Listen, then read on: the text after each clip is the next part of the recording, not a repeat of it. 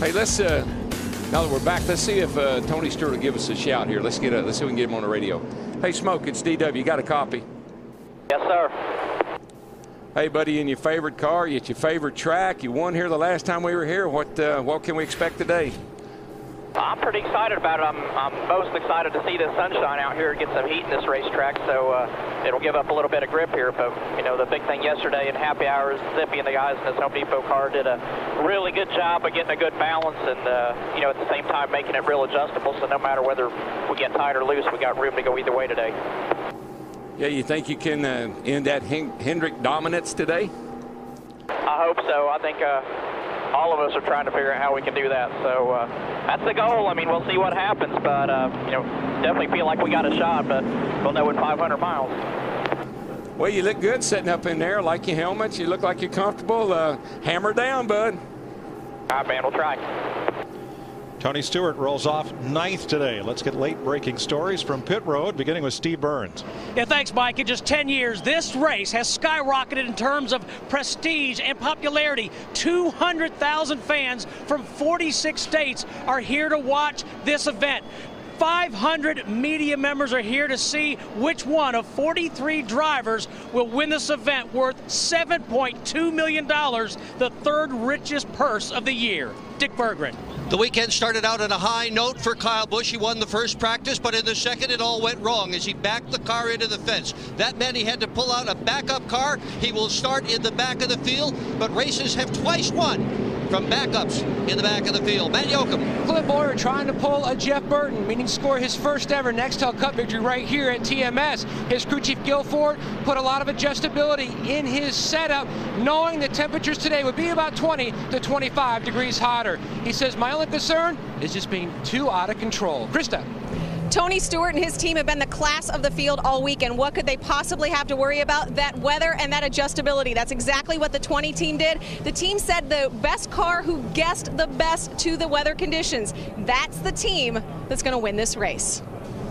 Let's go straight to our keys to the race.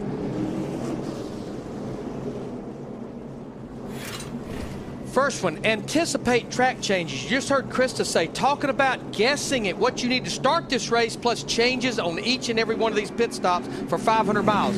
Engine durability, 500 miles, about half the Chevrolet teams have that new engine package, the R07, that has not raced in a 500-mile race yet. And you know what? Going back to the Busch race yesterday, you may want fresh tires, but don't pit too early because the old caution might burn you. Short pitting sometimes backfires. Warm day, potentially slick track. Practice in cold weather, no qualifying. It was rained out. We start by points. Gordon, Burton, 1-2 in the Nextel Cup standings. They share the front row. Well, DW, 500 miles, 200 miles an hour off into the corner. It's going to be slick. Reach up there and pull those belts tight one more time. Just got to think real quick. The last time we started by points here in 1997, if I remember correctly, we didn't make the first turn. A lot of us didn't. And Jeff Burton, who starts on the outside pole, ended up winning. Huge crowd on hand, and here's the moment they've been waiting for. Boogity, boogity, boogity! Let's go racing, boys!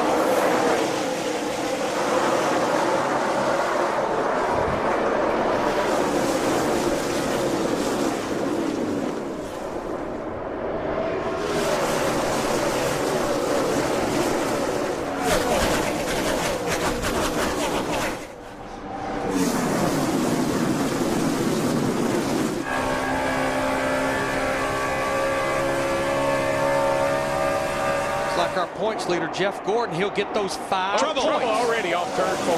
J.J. Yaley. David Reagan.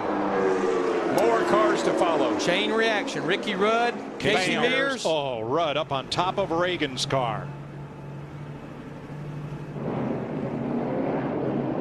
What was that about? Last time I remember us start by points here. Iceberg, dead ahead. Come on around.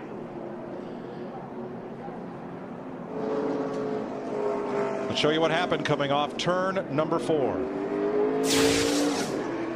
Watch the 18 and the 6 side by side left of your screen. Well, the 6 car just pushes up into Yaley in the 18, and that started the whole mess. Then they come back out into the racetrack right here, and that's what created the rest of the problem. Here comes Rudd. Watch this thing back up on top of that 6 car. Ricky was trying to slow up, Darrell, and got turned around, got hit from behind and turned around. You know, I don't think it hurt Rudd's car much. Now watch J.J. Yaley coming from the right, the green car. Yeah, he's right back here. You'll see him coming off turn 4. He gets a little bit loose, but I think that's because the 6 car had already made contact with him and got him sideways. And then these guys are all trying to whoa up. Here comes Rudd and company. Johnny Sauter in the 70 had to go down through the grass. He was back there behind Ricky Rudd. But I think J.J. Yaley, the 18 car, he was as high on the racetrack as he could go. Yeah, Reagan just, there's not a lot of grip on the first couple of laps. And Reagan just got it back in the gas, pushed up into him. I know Rudd's car's got some damage, but I think it might be repairable. Let's watch from Johnny Sauter, who started 35th. Go inside, way inside. Whoa, whoa, whoa. I like that. Whoa, whoa, whoa. Okay, I think you're good, Johnny. But you're right, Darrell. They need to try to fix that 88 car. You heard Jeff Hammond in the pre-race talk about the guys at the back side of the top 35. He's fighting to stay in the top 35 to be locked in the show. David Reagan started the season top 5 in the Daytona 500. Things have not gone so well of late. Had a good race yesterday, but not today.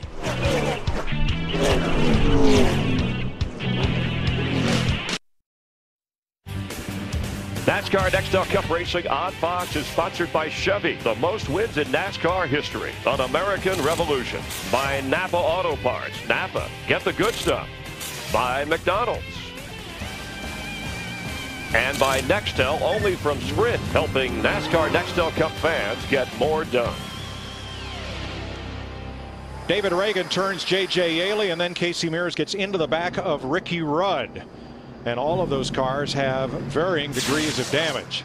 Look way down right there. There is Yaley, and Reagan is to the inside of him as they come off turn number 4.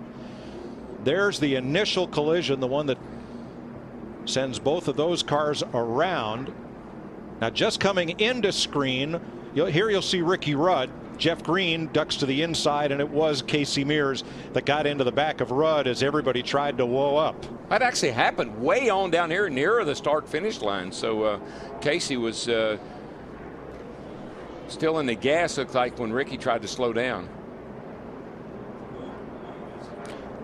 Dick Berggren? With J.J. Yaley, who has been watching the replays on our monitor. Was there any place you could have gone, anything you could have done to have avoided that? I guess got a better start, got away from the 6. You know, I was on the outside there. It's a really long race, and to get taken out on the first lap is just absolutely ridiculous. You know, I couldn't get close to the wall, and you know, I actually was tightened up out of the way, and I thought someone actually got into the 6 car, but you know, I guess at some point you need to realize that the throttle pedal hinges, and if you're pushing, if you're loose, whatever it is, that if you lift off, you save a bunch of wrecked race cars. So a little stupidity on his part, and a bad day for the Interstate Batteries team. Massive damage on this car, Mike Joy. And this was a home game for Yaley's sponsor. Well, sad to see him out of it. He came in here 18th in points. Now Ryan Newman got a little bit of damage to the left nose of his number 12. Johnny Sauter, you saw his onboard view. Casey Mears had a little damage too. I think they've got it patched. There's Newman's car. They put the bear bond on it. It's probably better than it was. Very well could be. We're getting set for the restart. Here's completing Mears' car. 6 laps. Not a lot of damage along the left front of his car, so those 2 cars seem to be okay. So caution at lap 1. And David Reagan. Rudd is back out there, and he was up to speed as he caught up with the back of the field. Green flag.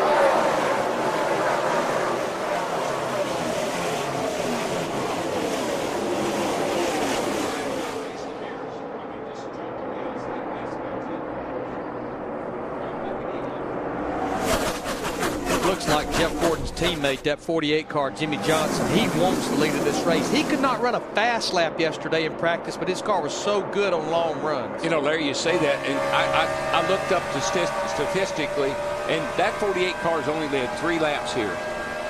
Yeah, Hendrick only actually has 1 win here with Terry Labonte back in like 1998. So he'd probably like to lead more than 3 laps, unless, of course, the last 3. Down to 168 miles an hour, middle of the corner. And now accelerating down the backstretch to near 200. Watch this right here. Throttle going off in the corner. I mean, he was not off of it a second. Picked it right back up well before the center of the corner. Well, last couple of weeks we've been running about 90 miles an hour, 100 miles an hour, and that's almost pit road speed here. Dale Jr. battling Clint Boyer there. Jamie McMurray in the midst of that battle. Looking back from Jr., they have cleared Boyer. And now McMurray and Stremme in pursuit.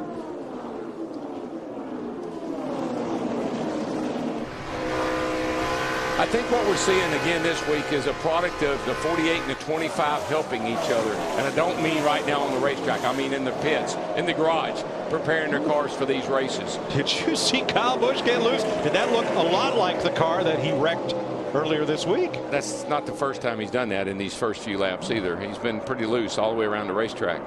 He only got the one final practice with that 5 car, but I know they were very happy with that car in that final practice. Just runs up on the back of Dave Blaney in that 22 so fast. You could see his car just wiggling as he was going through the bumps right there. But he's like a man possessed right now. He was trying to cut under Blaney, and when he did, it just got a little loose with him. Jimmy Johnson has a run coming off turn 2. Caught Jeff Gordon right in the middle of the corner and follows his tire tracks to 3. How about the race leader, Steve? Well, Mike, as was pointed out on the pre-race show, Jeff Gordon has never won here at the Texas Motor Speedway in 12 tries. I talked to his crew chief, Steve Letarte, this morning, and Steve said if you take an aerial view of this racetrack, none of the 4 turns are the same. And it's taken a long time for Jeff Gordon, even though he has a good finishing average, to get comfortable here. It seems like they compromise one end or one corner for the other, and they're trying to make him comfortable in all 4 turns here today. Tell you what, the guy on the move, I've been watching him through both ends of the racetrack. Carl Edwards in that 99 car. He's one of the 12 drivers that has a win here.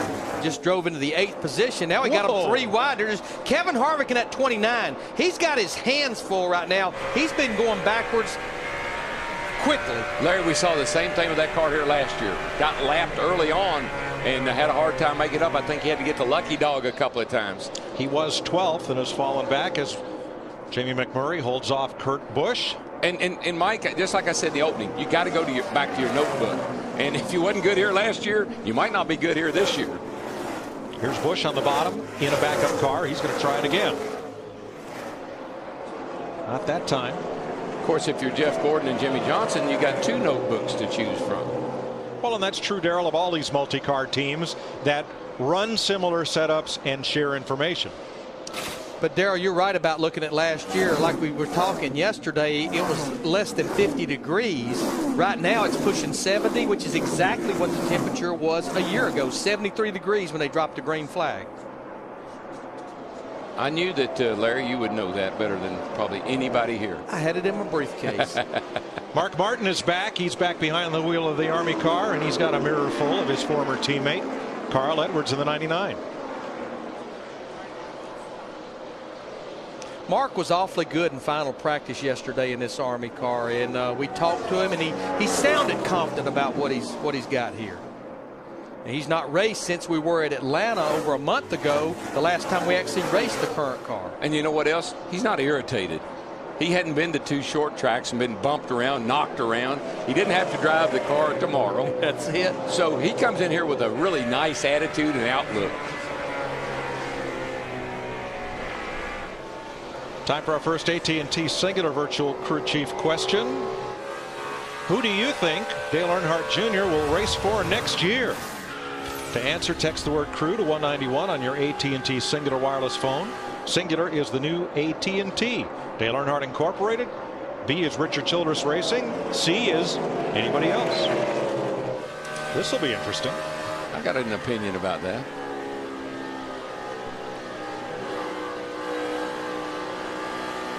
Racing back at 10th place, David Stremme, who was strong here in opening practice, trying to close in, as Jeff Gordon has led every one of the 16 laps we've run so far in Texas.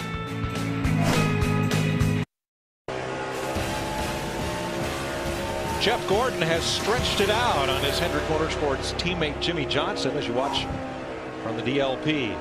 HD TV cam on board Tony Raines. Here's a look at Gordon, and here is the amount of his lead, which continues to grow. And you know, he was not happy at all with his car yesterday in practice. Our guys and girls in the garage area were reporting on that car. It was loose, it was pushing, it was doing everything but what it should do. What'll be interesting is if this car ever gets back in traffic. That's going to be the telltale sign of how good of a car he's got. He's been in clean air the entire race so far. Yeah, that's been a problem they've had with that car sometimes. Is it's good out front, but not so good back in traffic. But I got to tell you, we watched the scoring monitor yesterday. We said, boy, Jefferson's in trouble. But that's where having information from the past and having a good notebook and anticipating what this track's going to be like today makes all the difference in the world. Gordon has led every one of the 24 laps so far. We had a caution on lap 1 when David Reagan ran into J.J. Yaley. That also damaged the cars of Ricky Rudd, Casey Mears, Ryan Newman, and Johnny Sauter. Otherwise, we've been caution free. You know how I know that 24 car is really good? Because he smokes the tires every now and then. That means that baby is down.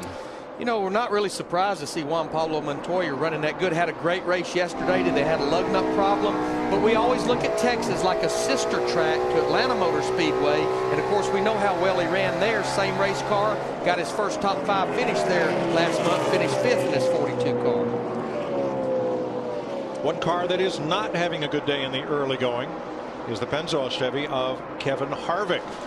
He has drifted back from his 11th starting spot. Harvick is currently 17th, Matt.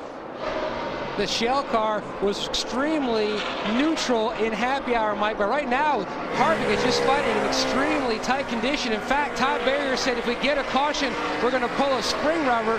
But Kevin says, I just cannot believe how much of a difference a spring rubber would make. He goes, it must be the change in track temperature that we've seen over the course of the weekend. Yeah, and that's normally what happens, especially with the radial tire. If you've got one end, it's not sticking when the track is cool. Like, for instance, if the front end is not sticking, the car's pushing. When it heats up, it just sticks less. It's not like the car goes to loose or push. It almost just makes whatever end's not sticking worse. Now, you saw Martin Truex in the 1 put a hand out the window to try to point Harvick to the inside, but Harvick not quick enough to make the pass. Yeah. They continue single file. He's pointing out to that side and he's shaking his head no. Harvick don't want no part of that. I don't want to go there. Thank you very much.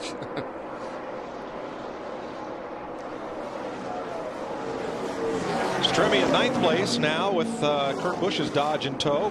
Busch to the bottom. You know, we talked to him yesterday right before the Busch race after final practice. Again, as we saw in the pre-race show, this is a backup car. He had the crash on Friday, and where the front springs go, there's a bucket, and that bucket came out of the left lower control arm. That's what caused him to crash. But he was pretty happy with his race car, and this car runs right around the bottom right now, it looks like. Yeah, he's made some good progress. He's moving forward, going the right direction.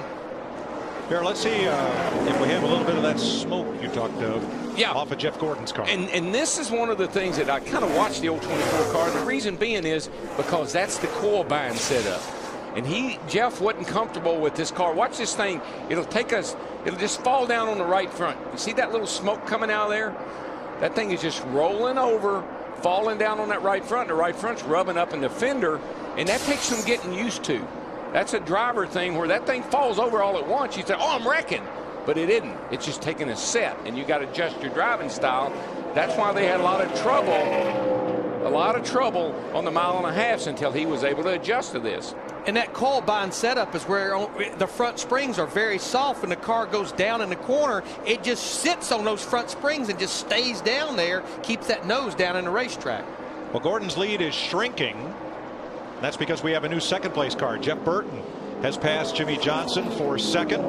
Burton, who got his very first Nextel Cup win here in the inaugural race in 1997. As fast as you go here and as hot and slick as this racetrack, Darrell, you said it in the pre-race, it's a thinking man's race, and we know that man is a thinking man. And what did his teammate tell us yesterday? What did Clint Boyer tell us? He's driving, talking about Jeff Burton, that car, as hard as he can every single lap. Yeah, he said he's putting it all out there. Every time he goes out around the racetrack, he's putting it all out there.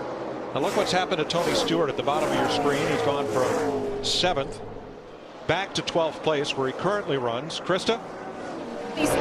Tony Stewart has his hands full right now. Back on lap 25, he came on the radio and said, my car is a pile of junk. It's all I've got. He's been searching the track looking for different lines. He said, if I get off the bottom, I am dead tight center to exit. How do you fix that, Larry? Well, I mean, they're going to have to get very aggressive with their adjustments when they come to pit road, just like we talked about. I'm sure there's going to be wedge taken out. There's going to be some serious air pressure changes. And you can see just how far to the left he's having to turn the steering wheel. And that just tells you that he's putting way more wheel into the car than he wants to, and the car's not turning for him. When you see that left hand or that right hand go over the top like that, that means you've got a lot of steering input.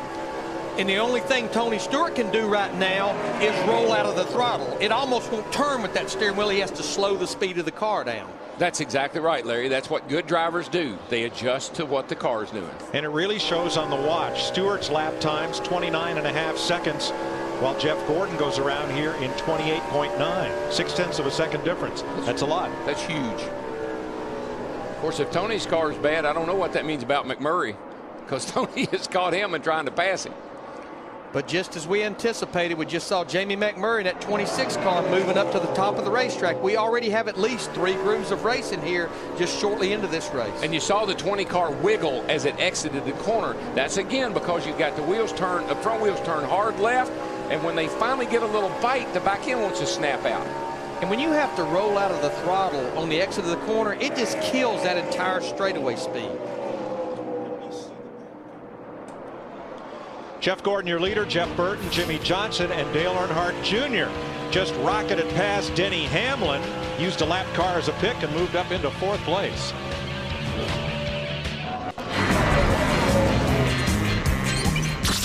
I'm sitting in a hot rod today. Jeff Gordon's still your leader, but look, he's got company. Jeff Burton is now right on his bumper as Gordon negotiates heavy traffic. While we were away, Bobby Labonte made an unscheduled stop for overheating, and Kenny Wallace came to pit road, put the hood up, and they have pushed his Furniture Row racing machine to the garage. Doesn't surprise me that a lot of guys got a smoke down the back over there. Mike Bliss in the 49 car, hard lick to the front. Racing for the Paralyzed Veterans of America, one of a number of charity initiatives this weekend here at the track. PVA.org, and let's see what happened to Mike Bliss. Look way up the top of your screen. My car just snapped around. It looked like it did, and that's not unusual for this place. Not sure if one of the Red Bull cars. I don't think they made contact. I think Mike just got loose coming off 2 over there, and the thing snapped around on him. Vickers in the 83 car was right behind him, but let me tell you who that really benefits. Of course, I still think they're in huge trouble. All 3 Evernham cars were just about to go a lap down, the 9, the 19, and the 10. Yep. Organization that just dominated the mile-and-a-half racetracks last year. And Sterling had just gotten lapped. He gets the lucky dog, and I talked to him this morning. He said, DW, we changed everything on the car but the steering wheel. Well, it's going to be feeding time on pit road, because I'm sure you're going to see here 44 laps in there. We were about 10 laps away from what would have been green flag stops. You see Mike Bliss out of his 49 car, but everybody will be to pit road, 4 tires and adjustments. So let's head there to Dick Berggren. And Matt Kenseth started this race in the 4th position. Mike dropped back to the 7th spot. The problem is the car has got a good bit of a push to it, and he has asked for several adjustments to be made to the car on this pit stop. Crew standing by, ready to do those adjustments. It's a great car. It's the same car that Kenseth won the California race with. He was 3rd in it in Atlanta, 4th in it at Vegas, and here he is. Kurt Busch started 17th. He is up to 6th. He is one of the fastest cars out here, and that is why they are making no adjustments on this stop. 4 tires only. Matt. Burton and Johnson hit pit road in 2nd and 3rd. Johnson calling for a track bar adjustment. His car needed more help in the forward bite area. So did Burton. Just a slight air pressure adjustment for the 31. Steve. Matt, adjustments for Dale Earnhardt Jr. as he exits pit road, and Jeff Gordon. Gordon said his car had gone from tight in the middle to tight off. Dale Earnhardt Jr.'s car, he said, it's rolling over on the right rear too heavy. Tell you what, guys, the real winner on this battle on pit road, though, that 17 car, Robbie Reiser, you see, gained 2 positions. He was in his pit box, almost completed with his pit stop before some of the competitors even got to their box. The front 4 come out the way they went in as we work the second caution flag of the day.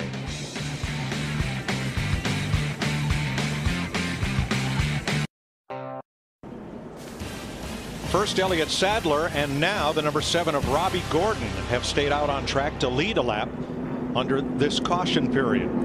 Gordon, who wrecked a car earlier this weekend, is the present leader.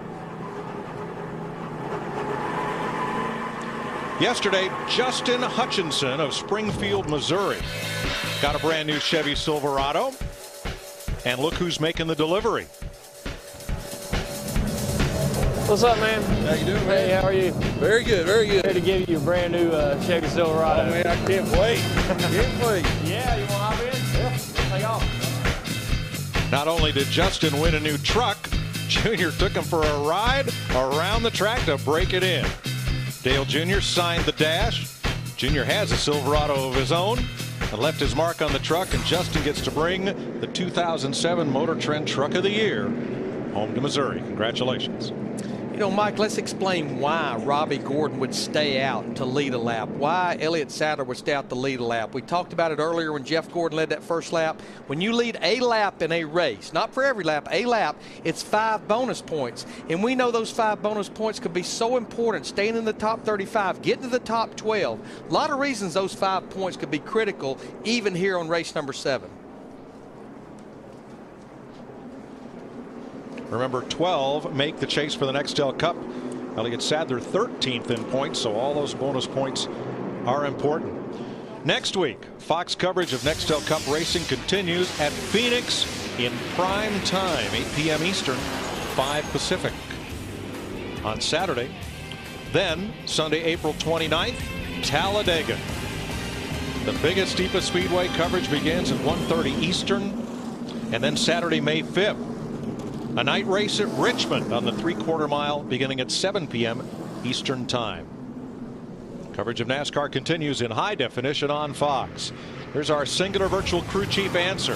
Where will Dale Jr. race next year? You said Dale Earnhardt Incorporated, 60%. Ought to had another one. They should have that other team.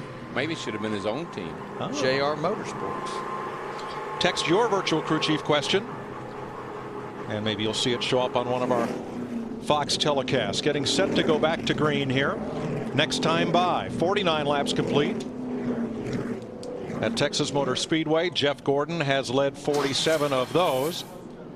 All except for the 2 led by Elliott Sadler and Robbie Gordon under this caution. Well, he's talking about bonus points. Jeff Gordon's got 30 bonus points already this year. He and Matt Kenseth got the most. They both have 30. So pretty darn important. Let's get an update on Kenseth. Dick Berggren. Well, he's going to restart in the 5th position, Mike, but the most important news is that Robbie Reiser has radioed his driver and told him the tires look excellent, perfect. And he said after looking at their notebooks, they're confident that they made the adjustments in the correct direction. Here comes Kenseth. Boy, he came yesterday, too. He spun out. I don't know how he kept from wrecking his car yesterday. Spun that bad boy out, saved it, got tires on it, marched back through the field, and won an exciting race yesterday over Denny Hamlin. Hey, talking about Dale Earnhardt Jr., though, Darrell and Mike, I've been watching him. Remember, he started back in the 12th position. He's up into the 4th. And the biggest thing, he had moved all the way to the top of the racetrack at both ends. Take a look at the scoreboard here. They do a lot of neat different things in Texas. They not only tell you how many laps have been completed in the race, they also tell you how many laps to go. I like it. Texas is the home of Texas Instruments that provides us with our DLP HDTV Ultimate Picture Cam, suspended on cables above the speedway, and that's how you see this restart.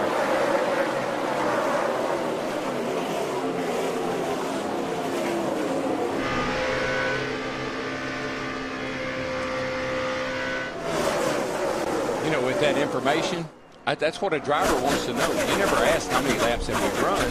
You always ask how many laps do we have to go. So I think from a driver's perspective, looking at the scoreboard, and we do, fans like to know that too. Well, that's why we also show it to you at the top of our screen up there on the rundown, because every racetrack seemingly has a different number of laps in its race. It's not consistent week to week. What is consistent is Jeff Burton. That car has been strong all day, and he is just gnawing away at the rear bumper of Jeff Gordon for the lead. Meanwhile, back at the pass. Whoa, that's a mini wad right there. Tight pack. Steve Burns. Mike, Larry McReynolds was just talking about the line that Dale Earnhardt Jr. was running around the high side. Carl Edwards restarted this race, restarted in the 10th position. He likes his car, but so far hasn't found a good place to run. So his crew chief, Bob Osborne, has been telling him that the 26, the 17, and the number 8 are running the high side, while other cars are running the bottom. So Carl's trying to find a good spot to run. Matt? Under caution, Jeff Burton told his team that it was just starting to get exciting when the caution came out. He says the car balance-wise had really shifted. Even though they were about 10 laps shy when they would have pitted, his team told him, your tires look good, because they did show some wear on that outside shoulder of the right front during practice. Thanks, Matt. You're watching on the right. Denny Hamlin looking back at Carl Edwards and Tony Stewart. That is 9th place on back. Just watching Jeff Burton there in the 31 car behind Jeff Gordon in the 24. Remember, Jeff Burton comes in here second in the points. So what he would love to do is get up there. We've been talking about these bonus points. He'd love to get 5 points for leading a lap in this race if he can get to Jeff Gordon. In fact, right now, first, second, third, or first, second, third in the Nextel Cup points chase. The front 4 exited the pits the way they came in. And look at this, Martin Truex threading the needle between Montoya and Boyer, making the pass. I talked to Juan Pablo Montoya this morning. He said, you know, the interesting thing when he listens to a spotter, when he says 2 wide, he goes, okay. When he hears 3 wide, he goes, oh. If he hears 4 wide, he goes, oh no, 4 wide. He is an interesting guy to talk to, Juan Pablo Montoya. He's funny. He's really funny. I think, did somebody get against the wall? Yeah, I think that was Clint Boyer in the 07. Matt?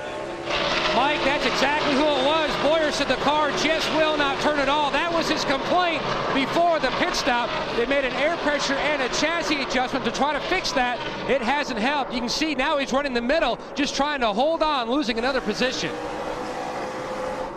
About to get back to the bottom now. If this 13, there'll be a hole. Let's show you what happened. Watch the black 07. And again, it just exited these corners. The cars just kind of lose grip all at once, and that's the result right there. And that's exactly what happened to the 6 car, David Reagan, at the very first of the race when he lost grip on the exit. Tony Stewart on the outside of McMurray. This is for 8th place. I would say that Mr. Stewart got his car fixed. Well, you heard Chris DeVota talking about, he told Greg Zipadelli and his crew, my car is junk. And he knew they were going to have to make major adjustments on that car. They went the right way because he's passed Carl Edwards, Denny Hamlin, McMurray. He's passed all those guys in the last 2 or 3 laps and moving on. Another driver on the move is Greg Biffle. His number 16 has gone around Mark Martin and climbed up to 12th place, just behind this group. Yeah, Greg started back in the 21st position, and a lot like Casey Kane last year, 2 or 3 years ago, Greg Biffle pretty much owned. We got another car that was almost Kyle up Petty, the wall. who had just made a pit stop, came out, and did he hit the wall in 4? It looked like he did.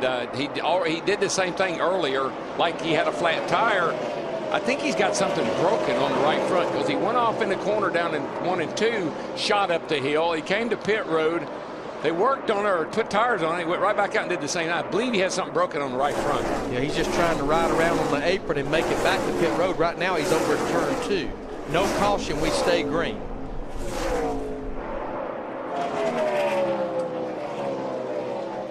Jeff Gordon's lead now 1 second over Jeff Burton. Gordon has stretched it out a bit again, and Stewart keeps coming. He's battling David Stremme for 7. Gordon's car, I like the way his car is running because he starts off pretty fast, and he actually seems like he gets faster as he goes into a run. There's the gap. 1, 2, 3. Jimmy Johnson in third and Dale Earnhardt Jr. in fourth. You see Carl Edwards in the 99 car. We just had talked about him. He's ran in the middle of the racetrack right there. Goes by Dale Jarrett in the 44 car, trying to get to his teammate McMurray in the 26. And Darrell, going back to Tony Stewart, you know, we talked to him there before the race. He said he's glad to see the sun out. Well, I just got the report that the track temperature keeps going up. It's over 100 degrees now to 102. See how hard he's driving. Driving pretty hard. That's how he got his name right there, guys. Smoking the tires. Kyle Petty has taken his car to the garage. We also need to mention before that last caution, Kenny Wallace in the 78 car made it to pit road. They had the hood up and they did put his car to the garage as well.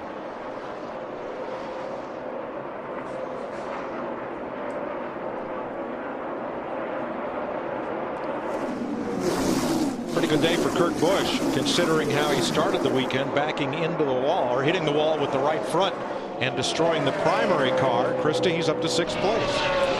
And it's also a very good day for a man named Troy Raker. Now, Troy usually sits up on the pit box, but it's in the engineer's chair. Now he is the crew chief, filling in for Roy McCauley, who is taking some personal time off to be with his wife, Amy, as she battles leukemia. The entire team sends their best wishes to Roy, who, of course, is at home watching. Troy said, you know, I just have to get a little bit better at talking on the radio. I always have opinions. I don't usually voice them live time to the driver. He's not talking much now, but he said if Kurt continues to drive well, he may pull out the aviator shades halfway through the race. Something to look forward to. We'll keep you posted on that. Boy, that would be a real pleasure to work with a crew chief that had opinions but didn't want to voice them. That'd be a pleasant change. Jeff Burton gives way to Jimmy Johnson. That's 2nd place. Well, Jeff knows we're not even a fourth of the way through this race. He saw the 48 car Jimmy Johnson catch him. Why sit here and battling, knowing how much further we have to go? And there he yielded to Dale Earnhardt Jr. in the 8 car as well, so he moves back to 4th. Yeah, but his lap times, Larry, have fallen off now. Yeah, 0.3 of a second slower than the leader. That's not the danger zone, but that's not encouraging either. He was really good on those 4 new tires, but looks like when the goodie comes off of them, he starts sliding back. How about it, Matt? DW came on the radio and said, my car is just too free, lacking forward bite. I'm just going to let some other guys get out front and lead for a while and ride till they can fix this car on their next stop. Well, you know, being a little bit loose on the start of a run is good. It makes you really fast, but it's got to go away for you to stay fast. Apparently that time it didn't go away for him, so they're going to have to tighten her up a little. You know, I look at this pack right here, a car I've been watching, and I noticed him yesterday in final practice. David Gilliland in the 38 car started back there in the 30th position. He has now moved up into the top 15 up there in the 14th position. And that crew this morning, they said, you know what? We're not going to change this race car. We're going to do it with air pressure. We were too good yesterday. We just do not want to mess with it. And it's paying off. Isn't that the same kind of car crew combination that won this race with Elliott Sadler? Pretty much, for the most part, a couple of years ago. Denny Hamlin, car doesn't sound good. He's fallen back into the clutches of Greg Biffle. Matt? Oh, he's got trouble. Hey, Mike, the problem with Denny Hamlin, just moments ago, he told Mike Ford and his crew that he had a vibration. You see his hand out the window net. They are coming to pit road under green. The vibration has gotten worse on the 11 car for Denny Hamlin. Hamlin came in here 7th in Nextel Cup points. 4 tires and fuel. Heard Mike Ford, his crew chief, tell him we're going to go ahead and change 4 tires. The anticipation that possibly a wheel out of balance, something of that nature right there. Now what they need this race to stay green to cycle through some green flag pit stops. That might be the problem, but it sounded funny to me. And that is one of the new Chevrolet engines, so I'll keep an eye on that. Yeah, all of the Joe Gibbs teams, Tony Stewart, J.J. Yaley, who's basically out of the race. Denny Hamlin, they come in here with this new RL7 engine, and in simple form, it's just a little better across the board for the Chevrolet teams, and a lot of internal differences. Look at Jeff Gordon's lead. With teammate Jimmy Johnson now 2nd by 2.4 seconds. Dale Earnhardt Jr. another 2nd back. Here's your leader. And here's Juan Pablo Montoya battling Martin Truex, taking the long way around. You know, Darrell, going back to talk about that R07 engine, and we certainly do not know that that's a problem right now with the 11 car, but the one thing I've questioned all weekend is why you would bring it for the very first time to a racetrack like Texas, 500 miles. It's very, very hard on engines with a sustained RPM. Why would you not try it somewhere else first? You know why? It must be a whole lot better on the dyno. And the practice sheets have been showing that with the Joe Gibbs car. Yeah. You got to run it somewhere. Might as well start here at Texas, 500-mile race, see how good it is. But I got to believe when they dynoed them, they said, whoa, we can't leave this at home. Brian Vickers right now the leading Toyota in the race. Dave Blaney 2 spots back, and Dale Jarrett back at 34th. 2 Ganassi cars, Montoya and Sorensen nose to tail as they work on Dale Jarrett. 72 laps complete in the Samsung 500 at Texas Motor Speedway. 2:62 to go. Jeff Gordon pretty firmly in command. From the Great American Speedway, America's Grand Game, returning to Fox. Yankees, Red Sox, renew their rivalry, or Cubs, Cardinals. Check for a game in your area. Note the time, 3:30 Eastern, 12:30 Pacific. Saturday, it's Major League Baseball on Fox. And we welcome you back here. Jeff Gordon has dominated, leading all but 2 laps in this race. This is the most laps he's ever led in a Texas race. In case you joined us a little bit late, opening lap coming out of turn 4. Watch, we highlighted the rookie David Reagan of the 6 car into J.J. Yaley, creating a spill as Darrell Waltrip had said moments before. Not a lot of grip on the track early. Watch Ricky run, flipping up into the air. All the drivers were okay. Yaley and Reagan, their cars out of this race. And as we come back to Jeff Gordon, the points leader coming in, but he's yet to win a race this year. And Jeff, this is one of 3 tracks, Miami and Phoenix, where he's never won. And Steve Burns reported earlier about how he was uncomfortable at this racetrack. Uncomfortable is not a way to put it. He doesn't like this racetrack.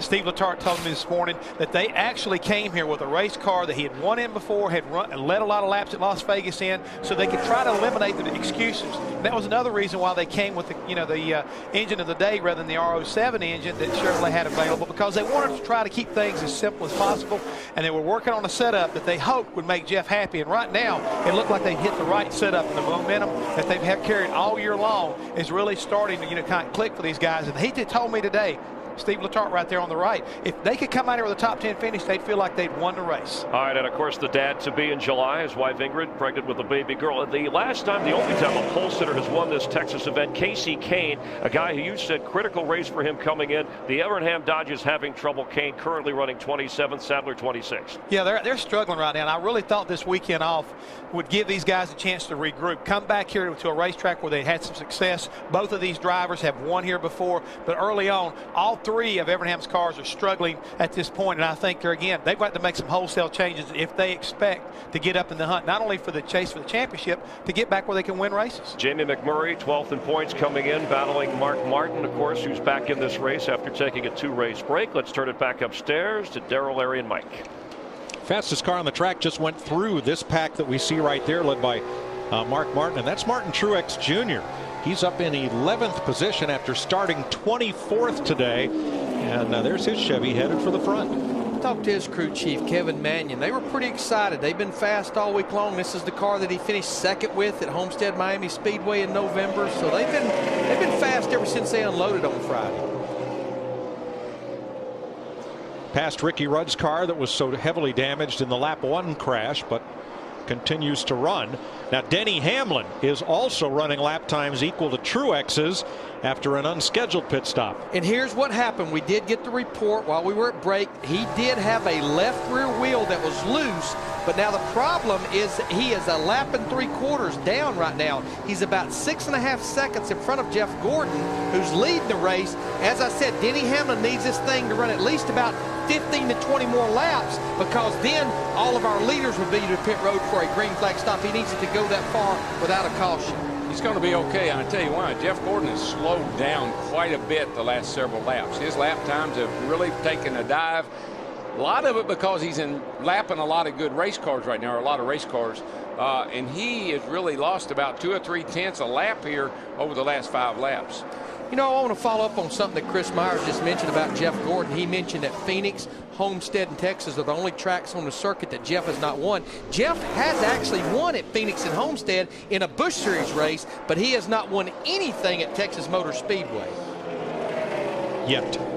On this radio, you guys hear me? Yeah, we got you. Talking to you, nobody's in here me in that other radio. I'll switch over. Tell me where Jimmy's running, because I'm getting real tight. And I think that He's running the same line you are, identical. Why he has slowed down, but it also sounds like he was having some radio problems. The good news is, like a lot of systems in the car, they have a backup radio that the driver can flip to. Let's get to one of the other Hendrick cars, Kyle Busch, who also crashed during practice, currently running in 14th, Dick. Yeah, and as a result of that crash, Mike, he had to start all the way in the rear of the field in this backup car. The game plan for today, according to crew chief Alan Gustafson, base hits all day long. No attempt at home runs. Just pick and choose the spots as you get them. The car has not been perfect by any stretch of the imagination. His most recent transmission was it needs more grip in the center and more front grip throughout the corners. But the car is good enough that he has passed more than half of the field in his march to the front. And remember 2005 when Greg Biffle in a backup car started dead last, worked his way to the front, and when the checkered flag fell, Biffle won. Maybe Busch could repeat. Well, base hits, that may be a tall task. I've been wondering who would be the next Buddy Baker. Flat out or half turned over. Kyle Busch is it. No, he's always wide open. I can assure you that, just like Baker always was. But Jeff Gordon was wanting to know where Jimmy Johnson's running. In about 5 more laps, he'll be able to tell where he's running. He'll be able to watch him. He'll be able to watch him through the windshield, not the rearview mirror. Right. He won't have to ask here in a few more laps. But you're right about Kyle. He leaves nothing. He hangs it all out all the time. Whole new meaning to loose. And Jeff fast. Gordon leads by 1 second. He leads Jimmy Johnson. Funny how things in the pre-race come back to us during the show. Like the 2 Hendrick teammates up front and somebody lurking right behind them.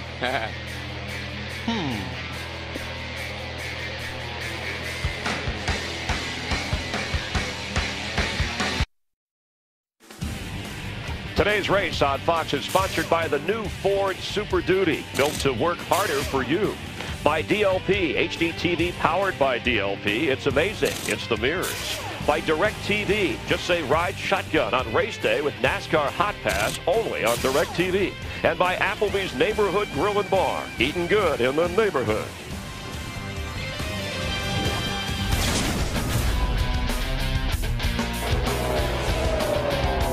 Here comes Kane. Sadler by half a car length.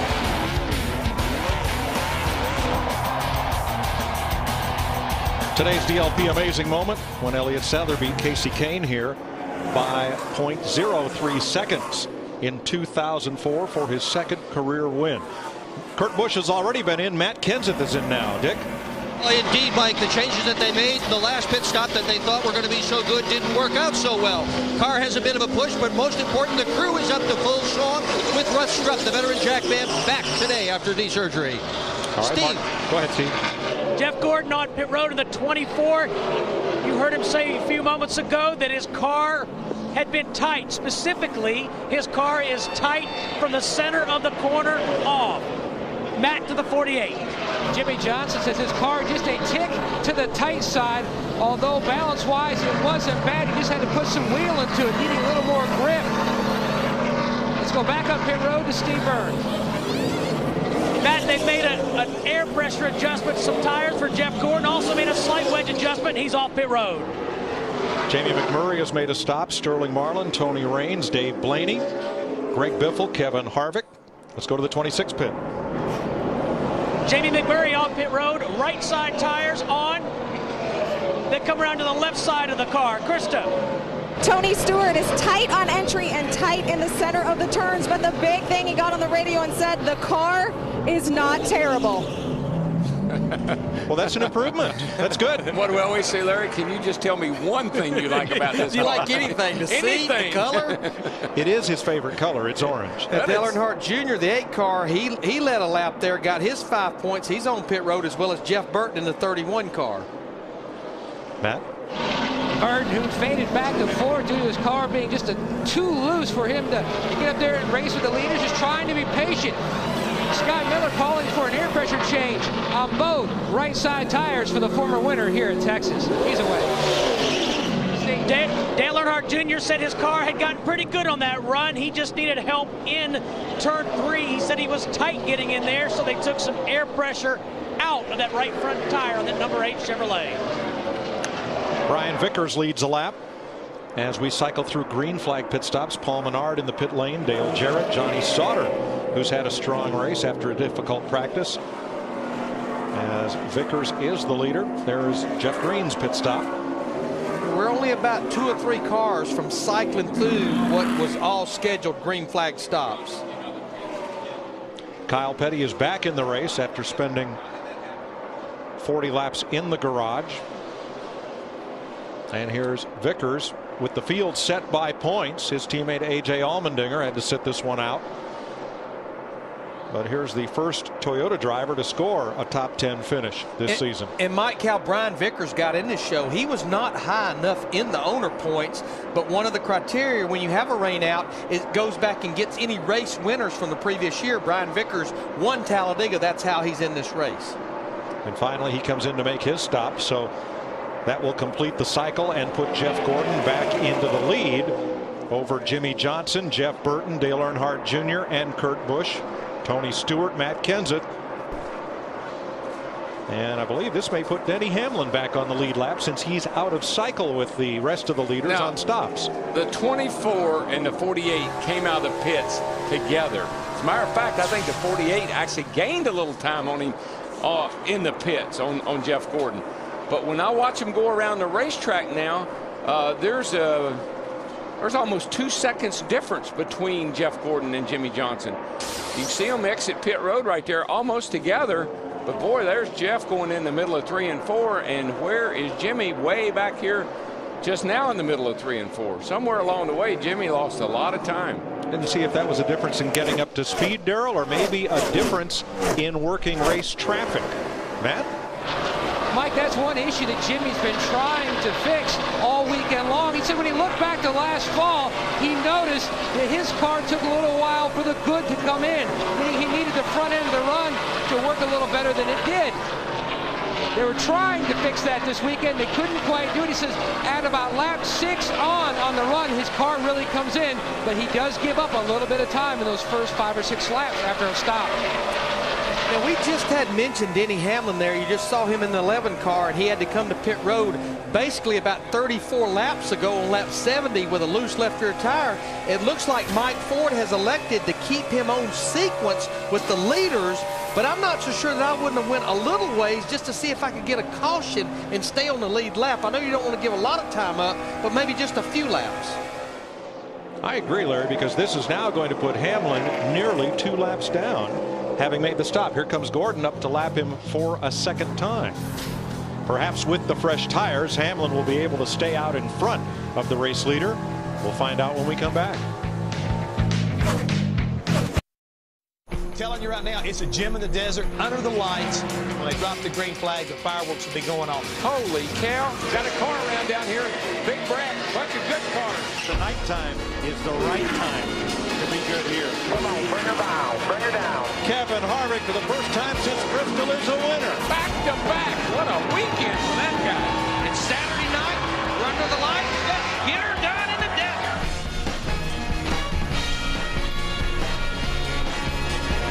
Next Saturday night, prime time in the desert in Phoenix. Jeff Gordon continues to lead. We stay green, but Ryan Newman slapped the wall coming off turn 2 and has come to pit road. Right rear is down. That's what's wrong with it. Krista? Yeah, a flat tire for the 12, and this is coming after more bad luck. On the earlier stop, they had a broken jack problem. Now a flat tire. They also have a tire rolling out of the pit box. Not sure if that's going to be a problem or not. Also, while we were away, Paul Menard brushed the wall coming off turn 4, but continued without incident. Remember, Ryan Newman was involved in that wreck back on lap 1. That's the reason it has all that Barabond and that tape on the nose. They've been back out there running, but struggling a little bit since they dropped the green flag. You know, saw Bobby Allison next door in Bruton's suite. Good to see him, and it jogged my memory that we got a proud papa standing next to us.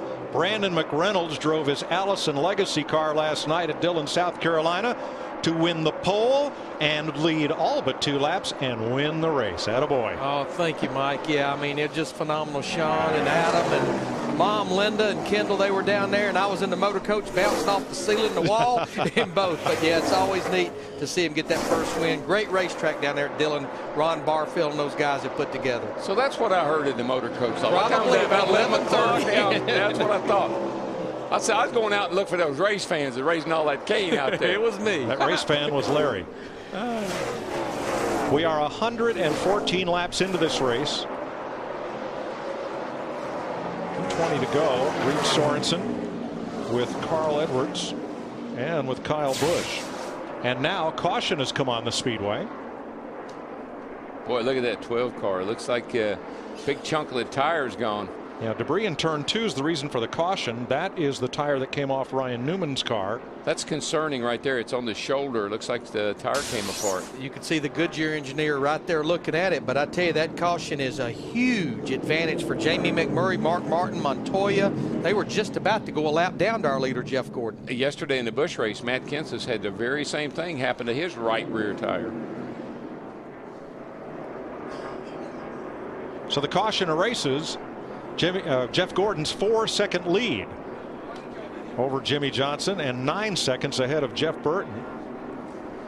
I lied about my Dale age. Jr., Kurt Busch, the top 5. And the free pass will go to Brian Vickers, who was the first car 1 lap down. Steve? And listening to Jeff Gordon right now talk on his radio, he said his car is really good, just a little bit tight, which is an improvement when he was saying it was real tight earlier. He's got a good race car. They'll make a small air pressure adjustment. Matt? Over my shoulder, Chad Canales is debriefing his driver Jimmy Johnson over how his car reacted to the changes they made in the last stop. At this juncture, talking about possibly pulling a spring rubber and maybe another air pressure adjustment. He says the car just feels like it wanders too much. Krista? Kurt Busch and his team deciding what they're going to do. They have not made any adjustments thus far. They will be making adjustments, a track bar adjustment. He is faster than all the cars, but he is suffering for it. Poor fuel mileage right now for the number 2 team. Dick. Greg Biffle had moved to the 8th position, but he's not happy with his car. Not at all. Loose in, tied out. They're going to make enough adjustments on this pit stop. He may well lose some positions on the racetrack. Pit road is open for the lead lap cars, and Jeff Gordon brings them down. We've got about all 17 cars on the lead lap on pit road. It's been about 20 laps since they were last there under green.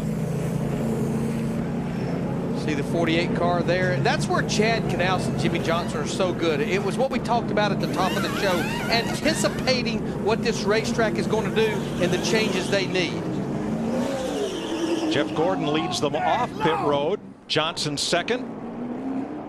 Dale Jr. and Jeff Burton.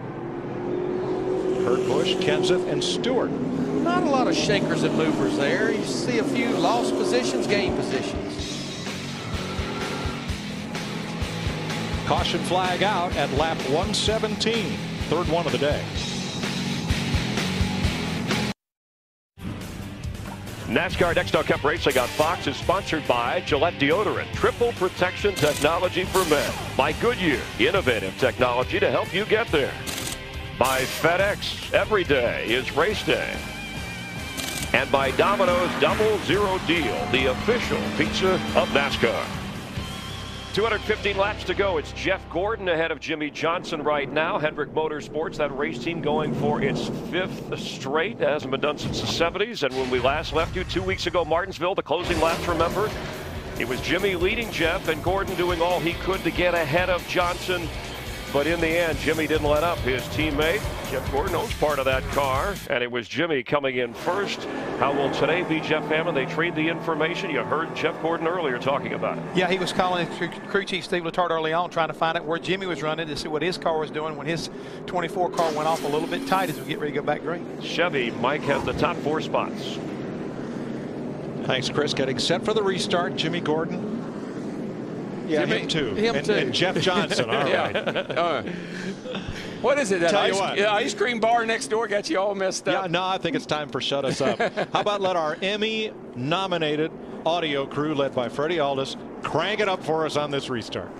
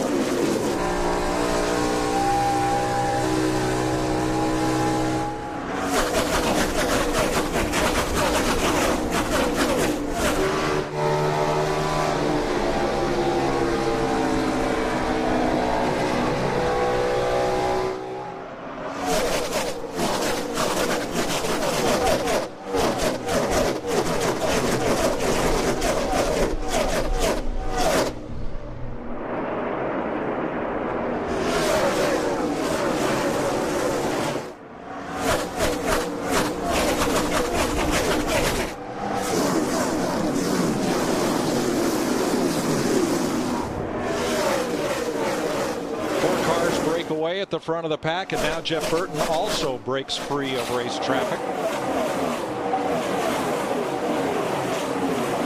Tell you one thing, there's some guys back in there that are really leaning on each other. Golly gee, they've made a little contact. So far so good. Well, I think one reason they're leaning on each other is a lot like that 19 car up there you see just in front of Jimmy Johnson, Elliott Sadler. He's the first car lap down. We almost have as many cars a lap down as we do lead lap cars. Those guys fighting to stay up there to maybe get the free pass should we get a caution. Elliott Sadler right now in the 19th position. Yeah, Jeff Gordon is so good, and when he gets out front, he just checks out on these guys. Second place, Jimmy Johnson has his hands full, and he is now the third place car. Dale Jr. moves into second. Steve. Mike, you guys have been talking about these race teams anticipating changes and keeping up with the racetrack. That's exactly what that number 8 crew did on the last pit stop. They actually reversed a change they made on the previous stop. They put air back in the left front tire. And the really good news for Junior fans is they had a wicked fast pit stop. It was sub 13 seconds, Matt. It's a work in progress for Jeff Burton and his 31 team. The last 2 stops, they've made small air pressure adjustments, just trying to tweak that race car's balance. Right now, he says it's still a little tight through the center of the corner. Let's go to Kristen. Steve Burns talked about adjustability, making changes back to where they did before with the 8. Well, that's exactly what the 20 did also. They put the air back in the tire that they had taken out on the previous stop. Tony said the car freeing up just a little bit. Dick Berggren. Well, Greg Biffle lost 6 positions on that last pit stop because the crew pulled a spring rubber out of the left rear corner of the car. That's a chassis tuning device. Here it is, and it worked. Biffle said the car is much better now. That spring rubber just lets the car turn better. It takes a little pressure off that left rear tire, frees the car up a little bit, lets it turn through the center of the corner much easier. And that's where he looked so good, just that left right there down in turn 3 and 4. His car flew through the middle of the corner almost so fast he had to roll out of the gas to keep from running over David Strimmy in the 40.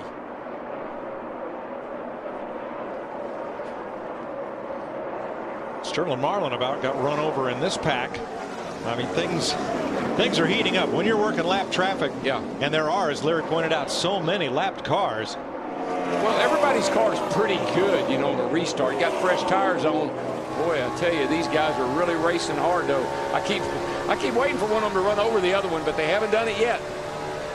Little group right in there with Dale Jarrett and them that are really treacherous. Just saw Denny Hamlin now. He is still a lap down in the 24th position. Got a lap down back on lap 70. We had to come pit road because of a left rear tire loose. That's about the 4th time today I've looked at Jeff Burton and go, what happened? Something wrong with his car? No, he's big picture racing. Kurt Busch is faster than him. He found a place where Busch could pass him, that it wouldn't slow up his momentum. Let him go on. Picks the throttle up once again. Tell you, sitting out front where Jeff Gordon is a place to be, and I'll show you a place that's not to be. These guys right here, they're 3 wide. They're hammering on each other. Got some guys in here that are not handling all that great. Look at the one car come off the corner there, all jacked out of shape. It was just a slight slide. Woo. That's what you call ride 'em cowboy right there.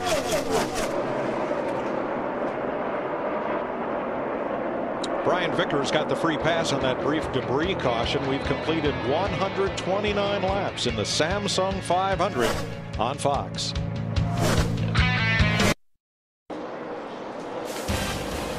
Jeff Gordon continues to be one of the fastest cars on the racetrack. He leads Dale Earnhardt Jr. by 1.5 seconds with 135 laps completed at Texas. Jimmy Johnson's the third place car. He is 4 seconds off the lead.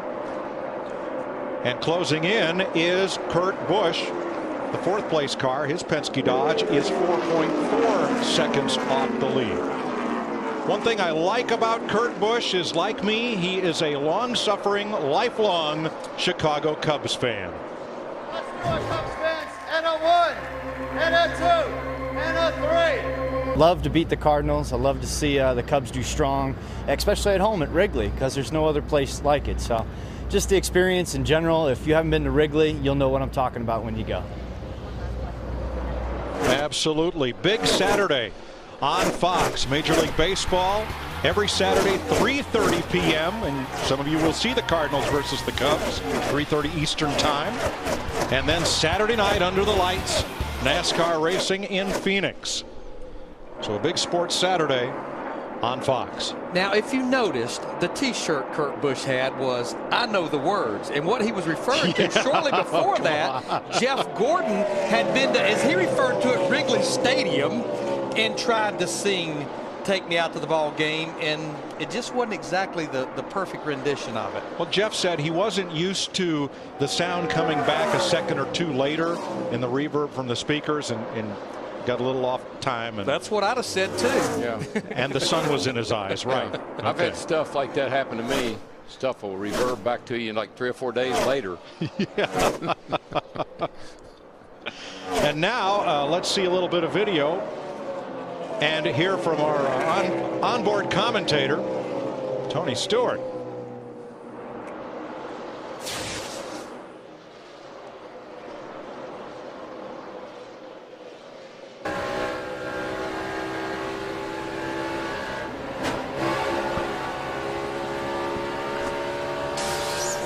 Bouncer off the wall off the 4.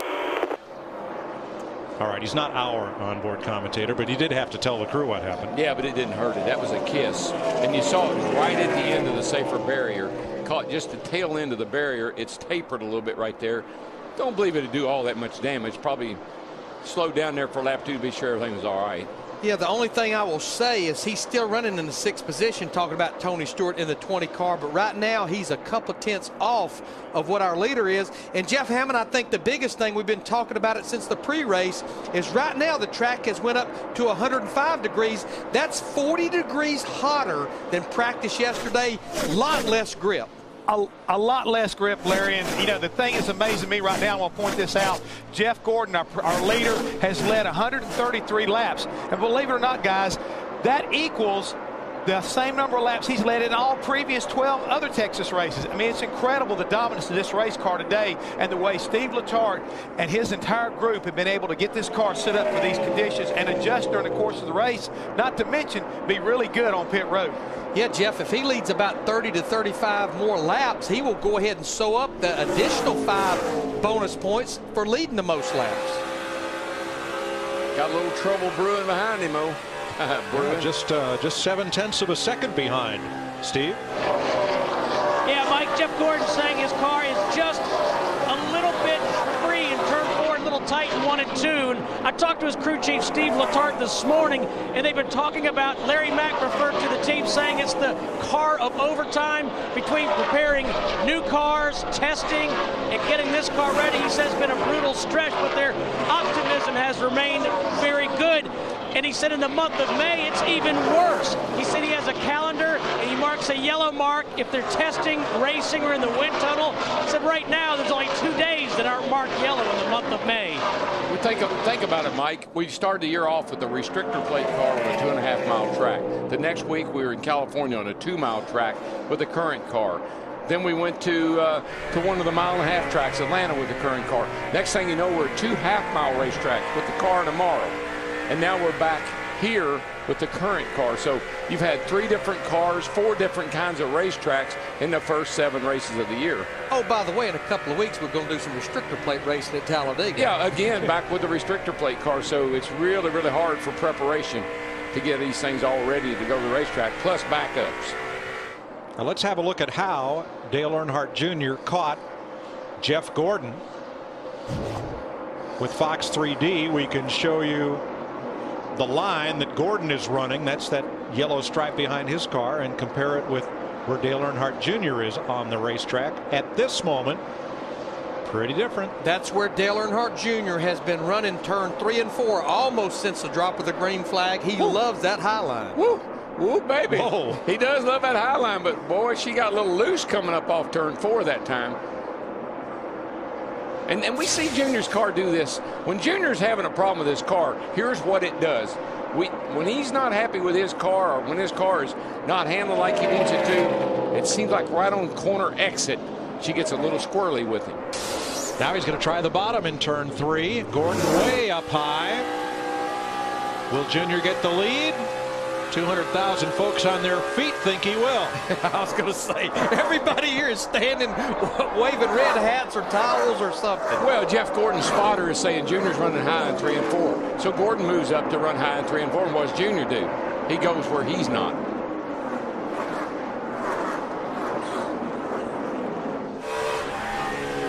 You know, this has definitely been a racetrack that Dale Earnhardt Jr. has always ran well at. He got his very first career win here in 2000. One of the few victory lane celebrations his dad got to enjoy with him. I'll never forget, I rode out here that day on the helicopter with Dale Sr. and he was talking about how Junior and them had run the same setup in his Cup car that he'd been running in his Busch car. And Dale was adamant about it just can't work. That setup can't work in a Cup car. Great big sway bar, soft front springs. No way that's going to happen. But it did. Now you see at the top of your screen Jeff Gordon's telemetry, at the bottom Dale Jr.'s.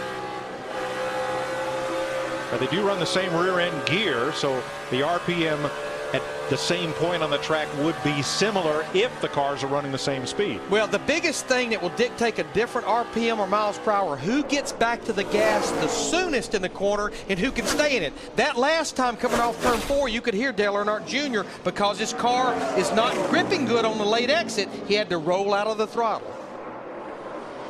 Miles apart on entry, but look how close they are on exit. And that's all because Junior can get back in the gas and hang that tail out again, bud. Did it again off turn 4. About every other lap right now. Well, it's probably a good time for our next singular virtual crew chief question, which is about Jeff Gordon. As Larry pointed out, this is the only track on which Gordon has never won a race of any kind. Will Jeff Gordon win today? Yes or no, A or B? Text the message crew to 191 from your AT&T or Singular wireless phone, or go to foxsports.com, keyword singular. You know, as I watched Jeff Gordon in the 8 car, I heard Steve Burns report a while ago about anticipating and keeping up with changes. And to me, that's something that Tony Eury Jr. and Dale Earnhardt Jr., they've had missing for a long time, is they've never done a good job of keeping up with the right changes. Looks like they may be gaining on it, at least for today. There's the gap, first to second, with 151 laps complete in Texas.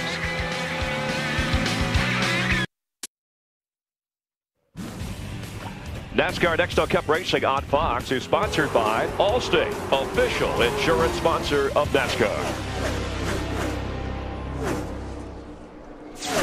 We've got a new leader in Texas. Dale Earnhardt Jr.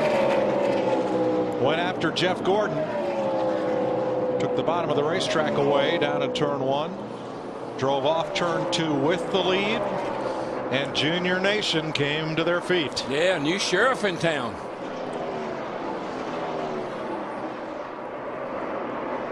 Big Red. He's now pulled away from Gordon by 1 second, but has to deal with traffic here. You know what I like about that 8 car, Larry, is he can go where he can run the bottom, or he can slide her up the hill and run the top. He's got a pretty good car, looks to me like. That's where he finally took advantage of Jeff Gordon, is being able to go where he needed to with that 8 car.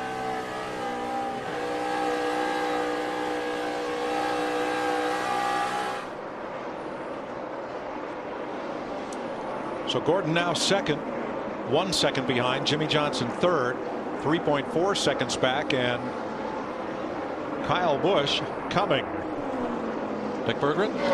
Indeed he is, Mike. Kyle Busch from the back of the pack has moved all the way to the 6th position on the last pit stop. Absolutely no adjustments. He has said the car is really good, responsive, and when he gets in clean air, which he's in right now, he can run laps as fast as, if not faster than, the leader.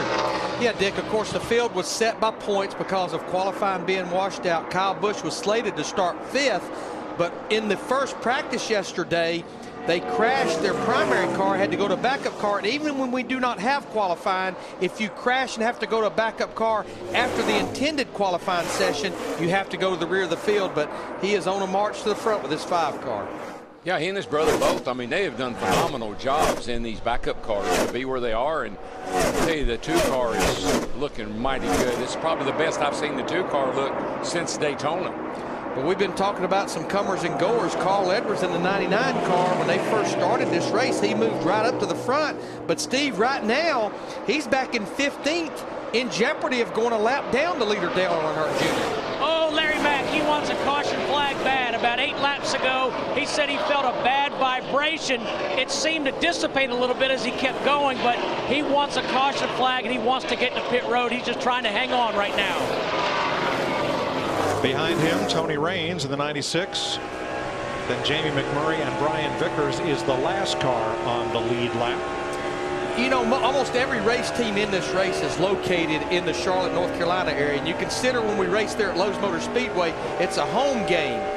Right now, we had Sterling Marlin in the 14 car get bad out of shape coming off turn 4, but we stay green, no caution. But going back to the 96 team, actually running here at Fort Worth is almost like a home game because the owners, Troy Aikman, Roger Staubach, they live here in the Dallas area.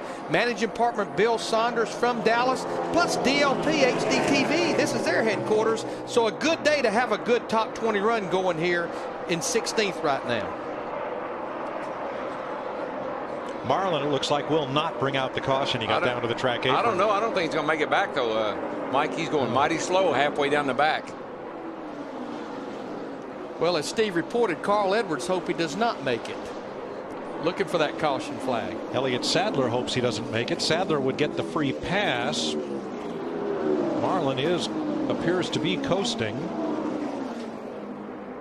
We'll see if he makes it to pit road. He's way off the racing surface, so does not pose a problem to the competitors unless that car would stop. Make it back, we got to push it. He's going to make it. Don't make it back. Coming here. You know, we do a thing when we do an aero test called a coast down.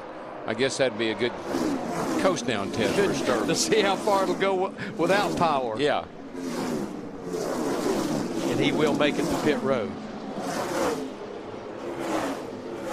And he's going to make that dreaded left turn to the garage area. And right now looks like he may join Mike Bliss, Kenny Wallace, and J.J. Yaley, the 3 cars that are out of the race. Stewart has been slipping back. Montoya gets him for 10th place.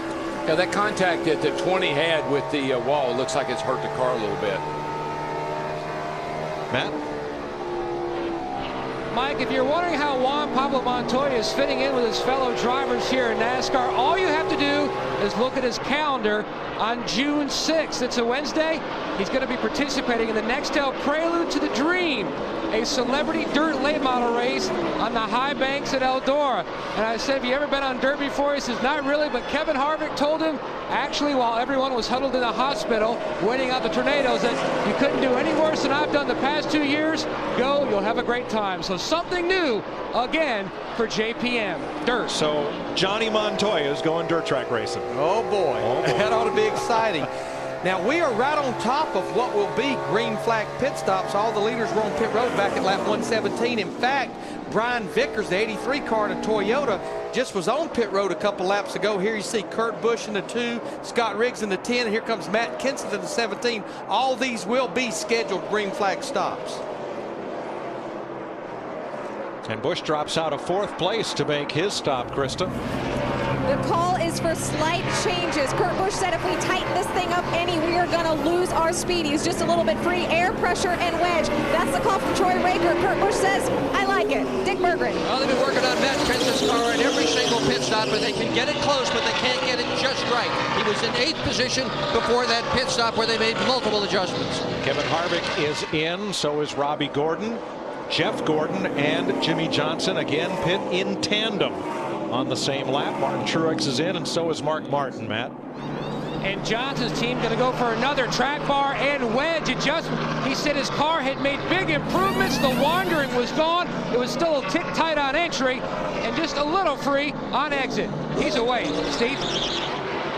Jeff Gordon complaining about his car getting really tight as Dale Earnhardt Jr. went past him. At the bottom of your screen, you see Dale Earnhardt Jr. coming to the attention of his team. Tony told Tony Eury Jr., his crew chief, that his car had gone from neutral to a little bit on the loose side.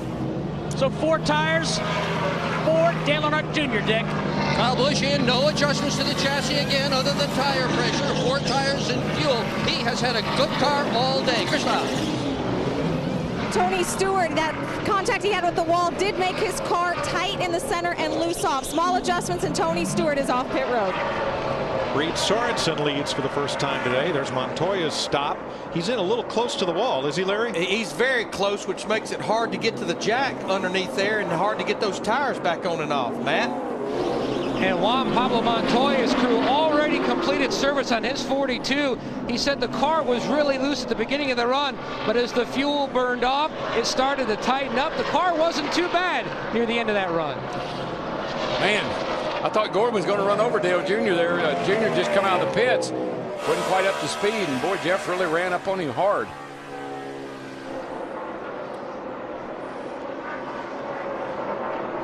And right behind these two guys at this time is Jimmy Johnson. He did a much better job on pit out that time. Didn't let Gordon and then get so far away from him. Getting up to speed a lot quicker. Right. Our Fox 3D showed that on the last pit stop, Jeff Gordon was much quicker through the gears and accelerating up to speed. Watch it. I'll tell you, good thing, Junior. I think the spotter must have said, give him some room, go up, go up. Because Jeff Gordon was headed for a collision. The 24 car had pitted about 2 laps earlier than the 8 car, but right now, this is we've cycled through the green flag stop. So Dale Earnhardt Jr., the 8 car, he is back in the lead of this race. Everyone has been to pit road. 18 cars on the lead lap in Texas, 172 complete. Junior, Jeff Gordon, Jimmy Johnson. You got to be willing to fight for it. Welcome back to Texas. More than halfway, Dale Earnhardt Jr. has the lead. He's moved up from 40th to 11th in points in the last 4 races. And let's quickly recap how he got here. A star-studded lineup through the race today. Pole sitter Jeff Gordon went 146 laps, more than all of his previous 12 races combined at Texas, leading 52 straight in this race. Meanwhile, Tony Stewart, who called his car junk early and then said, scraping the wall there, this car is not so bad, has threatened to lead. But Junior came from 12th on lap 154 to take the lead. It's been 32 races since Junior's last win. He won in Richmond last year. And our Domino's race summary shows 9 different lead changes, 6 leaders, an impressive group of leaders. As right now it's Junior, Gordon, Jimmy, Kurt Busch, and then Jeff Burton and Jeff Hammond, the largest green flag run, or the lengthiest, I should say, 66 laps. And based on where Junior is holding serve after that last pit stop, a key to the rest of this race. I think it's a key to the rest of the race. I think the pits crews have got to be on for the remainder of this race. They've got to make the right kind of adjustments. You know, Larry McReynolds talked about keys to winning this race. Make sure you make the right pits, keeping up the track. But the key right now also could be engine durability. As we get further in this race, it really starts to take its toll on his engine. Let's rejoin Darrell, Larry, and Mike. 153 to go here, and Junior leads Jeff Gordon by just 0.7 of a second. Not what you'd call a comfortable lead. No, but it's kind of the ebb and flow of this race. Jeff Gordon dominates for a while. Junior's going to dominate for a while. It's the team that can figure out where to be at the end of this deal with the right changes and adjustments that's going to be in victory circle. And Larry, how do you get around to deciding what does that car want next? Well, because that'll be the decision that wins the race. Yes, it will. I mean, what you've done, you have gathered data through this entire race. And you go back to that notebook like Darrell was talking about earlier, and what you're going to continue to do is get information from that driver.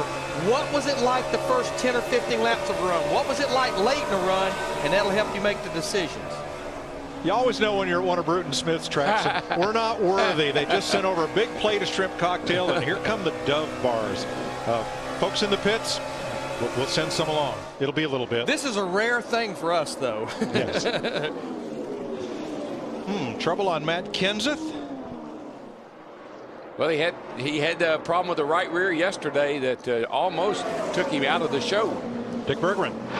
Well, he may have a flat left rear tire right now. They're not sure what's going on. The crew is not yet up on the wall, but he has radioed his concerns, Kenseth has. And Dick, he's running in the 7th position right now.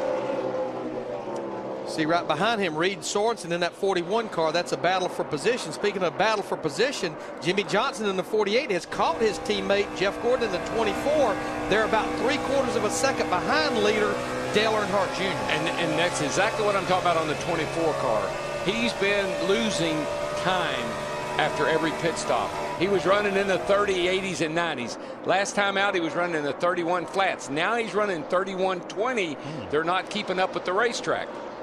Dave Blaney moves up and out of the way of the lead lap cars. Steve? And Mike, we've been talking about those adjustments. The problem for Jeff Gordon, he's been staying tight for most of the race, but now he's loose getting in the corners. That's what happens. When you're tight off, you keep taking wedge out, making changes to help the tight off. All of a sudden, the thing is spinning out, getting in the corner. 40% of you said Jeff Gordon would get his first Texas win today. Of course, we did pose the question before Dale Jr. took the lead away. And Mike, something else, this racetrack very well in the last 50 to 75 laps as we get down to those last 1 or 2 pit stops. It may go through some other transition going the other direction. I think we'll start getting some shade down in turn 1 and 2. That's going to cool the track down. That's going to make it go through some changes.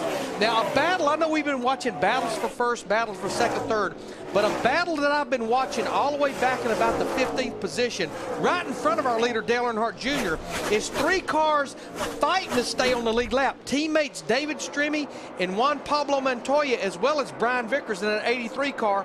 All those guys are on the lead lap. How Montoya got back that far, you made the note a while ago, Mike. A 27-second pit stop took him from a half a lap down to almost getting lapped. I tell you, Junior's having a tough time, though, with these cars. It's really costing him, and Gordon's closing back up on him. Junior's car doesn't look like it's quite as good as it was. The reason Montoya's stop was so long, rookie mistake. He pulled in too close to the pit wall for them to be able to change the left side tires quickly. And Mike, you and Darrell and I sat down with Juan about a month and a half ago, and he was very honest in saying one of the things he's struggling with still is pit road. He's not used to 40-something cars being on pit road at one time and guys jumping across the wall at him. Formula One, he's not used to having 2 cars on pit road at the same time.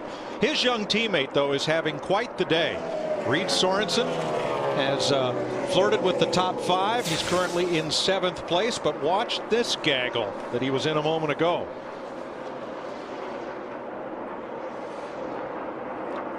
Used Robbie Gordon, the 7, as a pick to get by Greg Biffle in the 16 car. Greg Biffle in the 16. That was a battle for position with Reed Sorensen in the 41. Best career finish to 5th. He's got a chance to match or exceed that today. 144 laps to go in Texas. Dale Earnhardt Jr. leading Jeff Gordon by 0.8 of a second.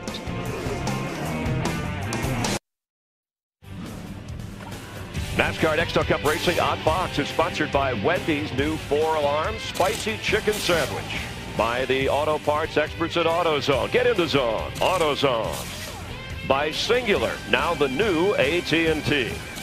And by Toyota, moving forward. Dale Earnhardt Jr. leading Jeff Gordon by 2 seconds. We go all the way back to lap 1 for Allstate Good Hands Go inside, driver, inside, way inside. Johnny Whoa, Sauter. whoa, whoa. Had to miss a crowd of spinning race cars. But on behalf of Sauter Allstate will donate $1,000 to the Urban Youth Racing School. Allstate, official insurance sponsor of NASCAR. Are you in good hands? Jeff Gordon has his hands full. Jimmy Johnson has been all over him lap after lap and cannot get by. They just put Brian Vickers in the mix. He just went a lap down. But I think he's just reminding his old teammates that, you know, we used to be teammates. Of course, Brian Vickers trying to stay the very first car 1 lap down. If we do get a caution here with 137 laps to go, he would be back on the lead lap. He actually got the free pass a little earlier in the race. You know, he and Doug have done a great job. Once they get in the race, their car is usually pretty competitive. Doug Ricker. Side by side for second. Johnson may prevail. Nope, Gordon gets a good run up off the corner, and they're dead even middle of the backstretch once again. Jimmy will get him here, though. This picks up right about where it left off at Martinsville. Positions reversed. Jimmy's good in the middle, and Jeff is good coming off the corner. And one reason Jeff Gordon, the 24 car, is so good coming off the corner, he's running that high line. He can keep the engine wound up there, the RPM up. Yeah, they'll swap. You take the bottom, I'll take the top.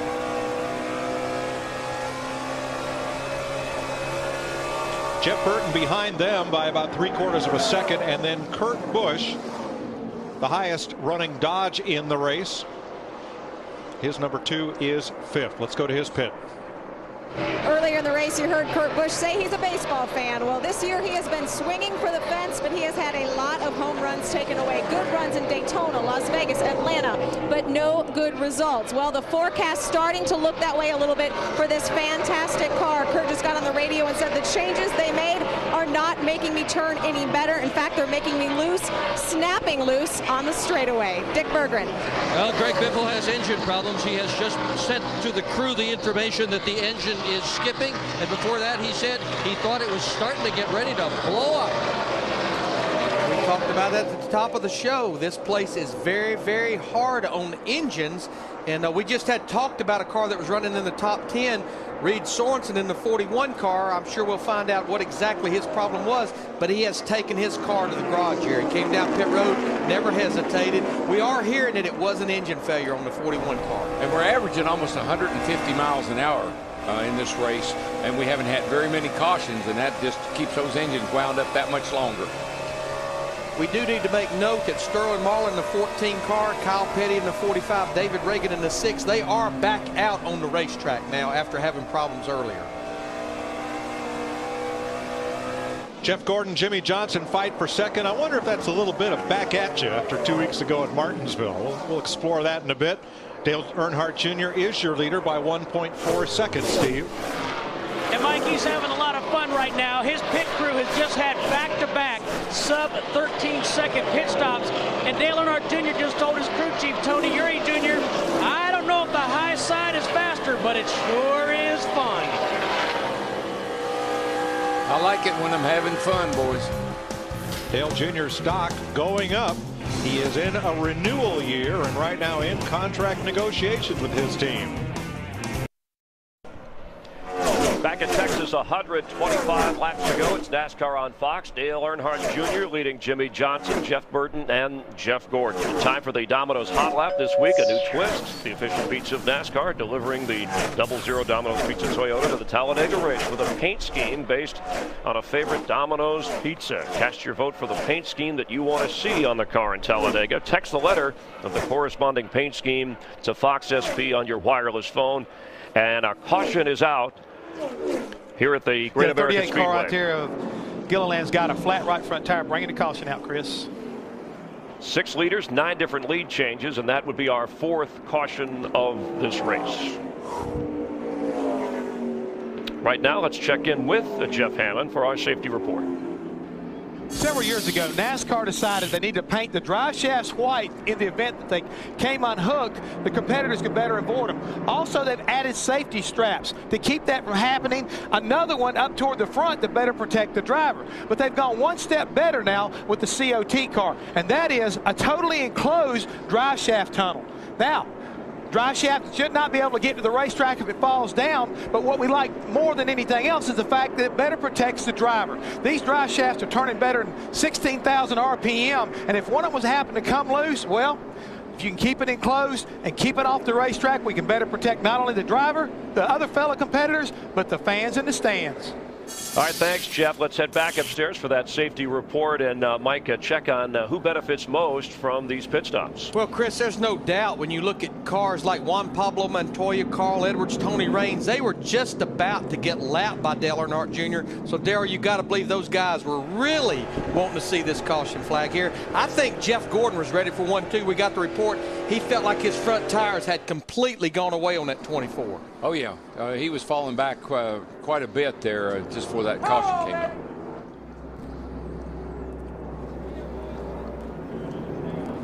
Dick Berggren. Well, Kyle Busch will enter pit road in the 6th position, Mike. The car is just a little bit loose in throttle, but his biggest problem in this backup car is the seat doesn't fit him well. And he's got a backache as a result. And he said as soon as the race is over, he wants ice. But right now, he wants 4 tires and fuel. No changes to the chassis. Yet again, they have not put a wrench in this thing on several pit stops. Krista. Kurt Busch does need to make changes. In fact, they need to undo the changes they made on the last stop, plus add a little bit of air in the right rear. He needs more dig in the center of the turns. Matt. Jimmy Johnson to give me more of what you gave me last time. It really improved the race car. That was a wedge and a track bar adjustment. Great stop by Burton's team as well. Small air pressure change to the front.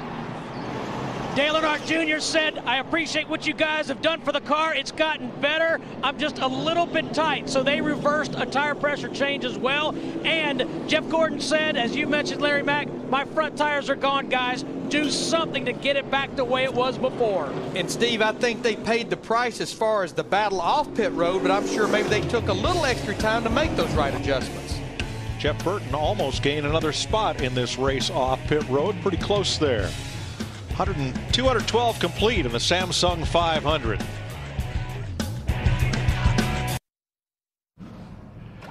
NASCAR Nextel Cup Racing on Fox is sponsored by Chevy.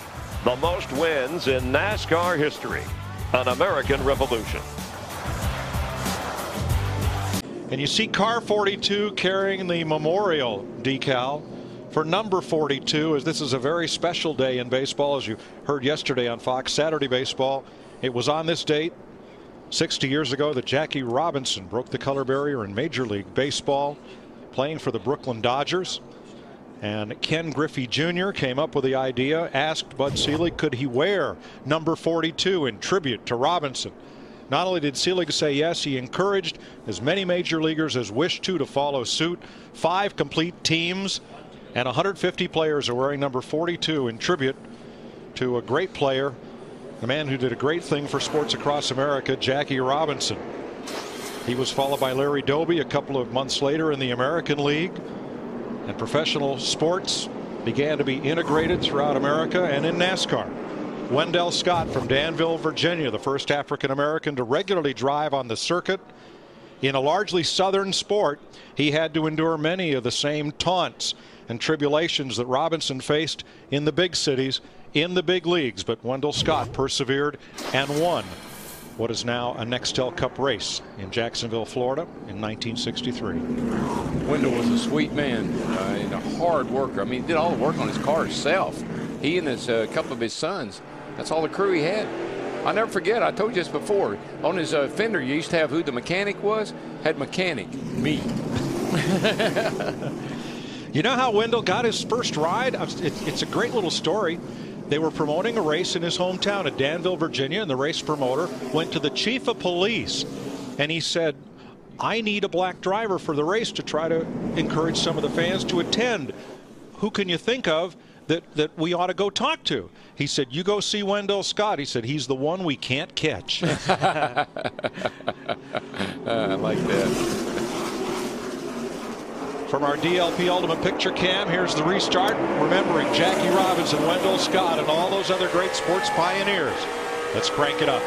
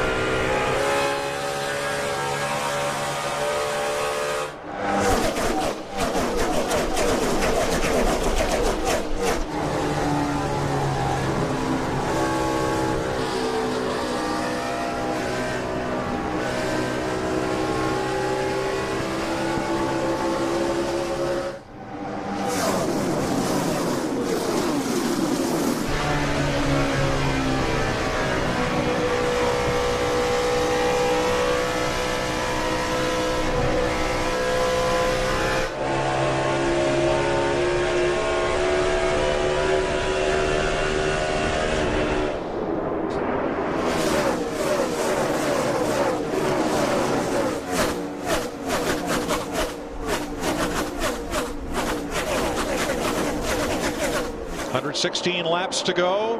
Another pit stop, maybe 2 in the offing. And Dale Jr. once again out front. Well, at least 2 more. You can just on the crank it up. You can just hear the guys how hard they are in the throttle all the time. I mean, they're just burping the things in the corner, right back wide open. Boy, Joe Nemechek was almost hard into Greg Biffle coming off turn 4 there. Tell you what, talking about both hands and feet up on the wheel, a car I've been watching, we rode with him just a second ago, Denny Hamlin at 11 car. He's trying to get up there as we ride with him here. He wants to catch that car right in front of Jimmy Johnson, the 48 car. Denny is 1 lap down back in 18th position. 140 laps ago, had to make an unscheduled stop for a loose wheel, trying to get up there to be the first car a lap down to get that lap back should we get a caution. I think Casey Kane may have just brushed the wall coming off 4. Something happened right in there. I don't know if it's he or the 66 car. Something happened. Last year's winner here, Kane, slow at the back of the pack, may have bumped the wall coming off 4. But he continues, and this has not been a good day for Casey Kane. He is 2 laps off the pace in 30th place. And won both races there last year. No, he won the first race from the pole last year. I'm sorry. Now here's what happened to Greg Biffle, and watch the 13 of Nemechek. They get together coming off 4 right there. Now Greg Biffle in the 16 car, he's still on the lead lap back in the 14th position. What put him in the back of the pack, we heard that maybe his motor was going sour. Actually, they had a battery problem. They elected on that last caution to come to pit road and change the battery. Chris Myers asked me who that caution benefited. Obviously, Greg Biffle able to change that battery under caution. I think it also Kurt Busch, because he says his back's hurting. We hadn't had any cautions for you to get kind of set up in the seat, make some adjustments, and make yourself feel better. Well, after the hit he had here Friday, he should be sore. He should be. That was an incredible hard lick on the right side of the car.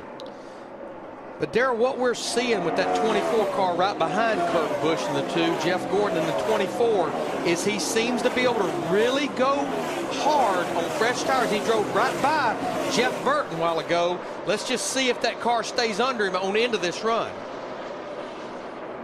Tony Stewart racing for NASCAR Day and running in 9th place right now, Krista.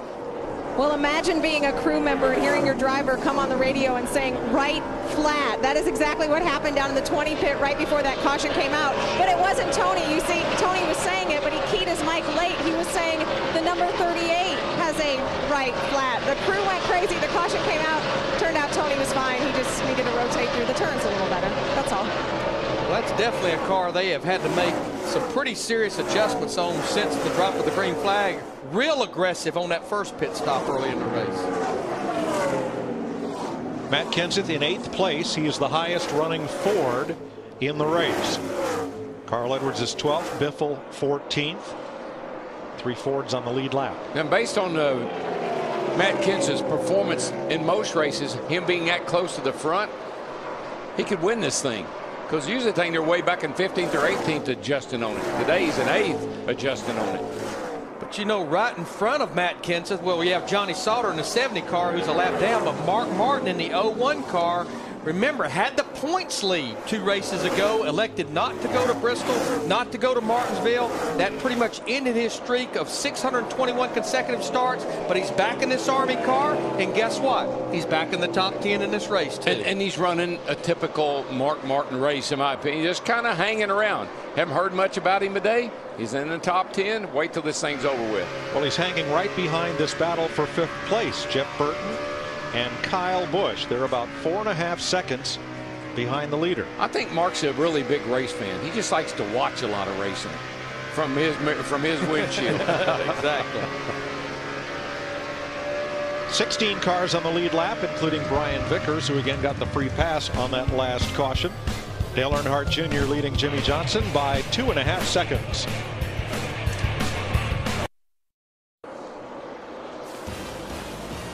There's the city of Dallas, a short drive from Texas Motor Speedway. We're located just north of the center of Fort Worth and just north of where the Tornadoes touched down here Friday night. A change at 2nd place, where Jimmy Johnson has fallen off the leaderboard. That Lowe's number 48 has dropped a cylinder. And that was one of our keys to the race, engine durability. We're closing in on 100 miles to go. Now, I do need to stress, this is not one of the new R07 engines of Chevrolet. The only Hendrick car that has one in is Casey Mears at 25. And we hear there may also be problems on Johnson's teammate, Kyle Busch. Dick Berggren? Yeah, he came on the radio just a couple of moments ago, Mike, and said he could smell the engine. And meanwhile, Matt Kenseth, who was away behind him, said he thought there might be a problem with the number 5's engine as well. And you know, you say, well, that's odd. No, one of the things that the driver can do, he listens. So if the engine changes a tune, you know it, and he smells. You're constantly smelling things inside the car, and if something changes, then you realize there's something going on. Jimmy Johnson comes in here 3rd in the points. His teammate Kyle Busch comes in here 5th in the points. Boy, this has been a great battle. Tony Stewart and Juan Pablo Montoya since this last caution. Montoya's been all over Stewart like a cheap suit. Man, I'm telling you, he hasn't been able to make the pass. What did you? I don't know what you say in Spanish to Juan Montoya, but man, he took off. What is it? Andale. Andale, not boogity, boogity, boogity, but andale, andale, andale, right? I don't even know what boogity is in Spanish. It's universal. We'll get letters. No, it's the same all over the world. Boogity, boogity, boogity is the same all over the world. That's good. That's a universal language. But Mike, he had a great pit stop on that last caution. Reason he had a good pit stop then versus a while ago is he was in his pit box where the guys could get around the car and get things handled on the left side. Now he's taking a higher line than Stewart. And they're closing up on Jimmy Johnson. Well, that high line was what got him up there. And then he started trying to mess around a little bit, trying to get around Tony, and he lost a lot of ground. But here he is, looking underneath. And using Johnson as a pick. And there he goes. Here. Come on. And here comes Stewart back at him. Well, he got the run on the high side off turn 2, just like we've seen so many times. You're just able to keep that engine wound up there. Now, this is where you better be careful. Oh, Stewart around. Oh, I was just thinking that you might want to be real careful doing that. Nowhere for Jimmy Johnson to go with that 48 All car. good. Tosses out. I don't think Jimmy hit him. Oh, he did a little bit. Yeah, he got him pretty good. Sorry about that, Jimmy. Montoya and Stewart side by side. Stewart goes around and is collected by Johnson. And of course, what put Jimmy back that far was the fact of being down a cylinder. Let's have a look. What happens is Montoya goes down into turn 3 here really hard under Tony. He wants to try to clear him if he can, but when he gets in here, you watch. Car gets a little bit loose and scoots up the racetrack and gets against Tony, and around he goes. Drove it hard in there, and then the car starts to walk up the hill. A little bit, you can see his hands in there really working the wheel. Didn't make a lot of contact, but just enough to send him around. And Tony takes a pretty good hit from Jimmy Johnson. Yeah, but I think it's in an area that it probably isn't going to hurt anything. Yeah, he got him between the wheels, Darrell. That's what it looked like, yeah.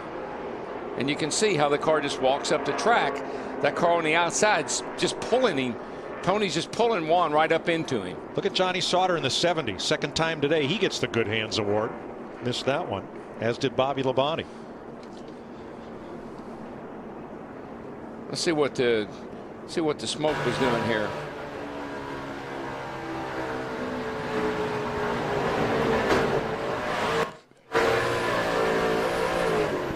Now, you know, that seemed like relatively light contact. Let's ride with Jimmy Johnson. The unavoidable, inevitable.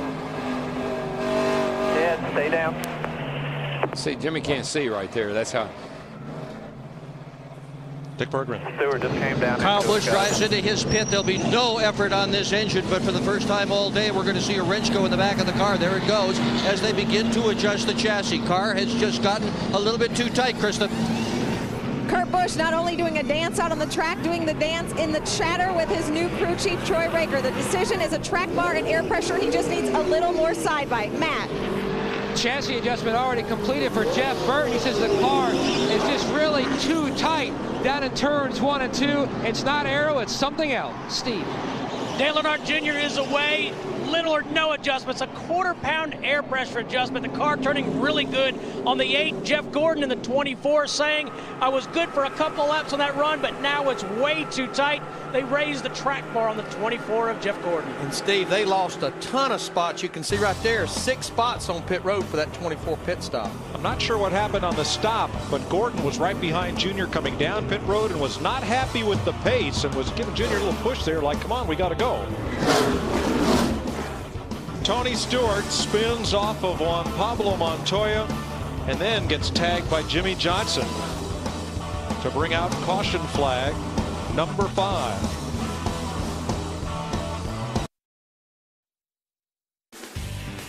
NASCAR Nextel Cup Racing on Fox is sponsored by UPS, official delivery company of NASCAR. UPS delivers the chance to manage your own free fantasy auto racing league. Go to foxsports.com. Jeff Hammond, how did Jeff Gordon lose 6 spots on pit road? Well, Mike, we keep talking about how important these pit stops are, these final pit stops as far as track position is concerned. Well, when Jeff came in, it looked like a pretty normal stop, but they've had some problems. Last time in, they had trouble with the right rear, and it slowed them down. It cost them some positions. But when they come around, you see their guy on the right front, he's a little bit slow. Then he gets to the left front, and he actually has trouble, I think, getting the tire off. You see the jackman reach in to pull the tire away to try to speed the stop up, but it still cost him 6 positions. That's how important it is getting off pit road smoothly. Dale Earnhardt Jr. remains the leader. Kurt Busch, Kyle Busch, Jeff Burton, Mark Martin, Matt Kenseth, Montoya, Jeff Gordon, Carl Edwards, and Martin Truex, the top 10. I'll be interested to see how this 2 car can handle the 8 car, because actually they've been the 2 best cars here in the last several laps.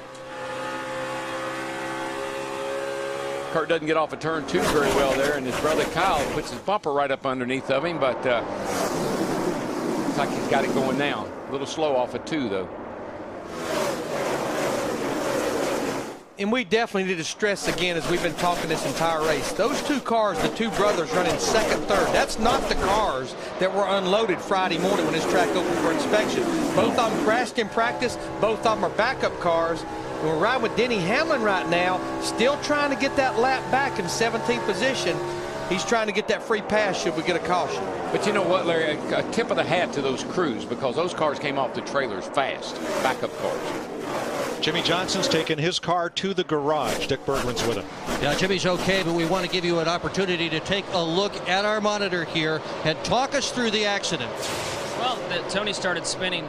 On the back straightaway, I noticed 20 and 42 were kind of running into each other. It didn't look like Tony was too happy with the 42, and then went down the corner, and the 42 came up and got into him. At this point, I'm just trying to not get rear-ended, and unfortunately ran into the 20. So I think those guys had an issue that they were trying to sort out, and this was the end result.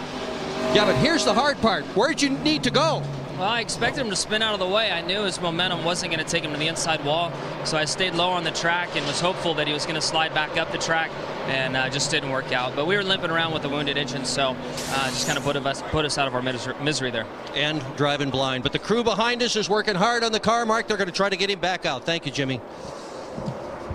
Thanks, Dick. Jimmy Johnson, number 3 in the Nextel Cup standings coming into this race in the garage, along with Reed Sorensen, Mike Bliss, Kenny Wallace, and J.J. Yaley. I'll tell you, Tony Stewart, Larry, is just not having a very good day, and most of his trouble is off turn 4.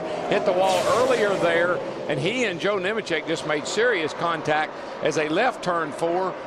You see Tony, I mean, he hits Joe really hard, and if we can see the right rear of his car, it just about tore the quarter panel off of the thing. See it going down in the corner there. So he's had some issues today. Now, even after that spin, all the damage you see there on the left side, he's still on the lead lap. The last car on the lead lap, 16th, about 9 seconds. Going down or something here. Now, Kurt Busch had caught Dale Jr. to within a car length. Now Jr. stretches it out a little bit further. But that 2 car is awfully good right now. In fact, you look at the last lap these guys ran, he was the only car in the 29-second bracket. You can see how he just beat Dale Earnhardt Jr. back to the throttle. Jr. pushed way up the hill and had to get out of the throttle, Larry. Opened the door for Kurt to go by. Kurt Busch becomes the 7th different leader of this race. That 2 car, though, this is the best run they've had since February. And here comes Tony Stewart to pit road. Yeah, he's not even had a top 5 finish since Talladega back last October, where he finished 3rd, Kurt Busch.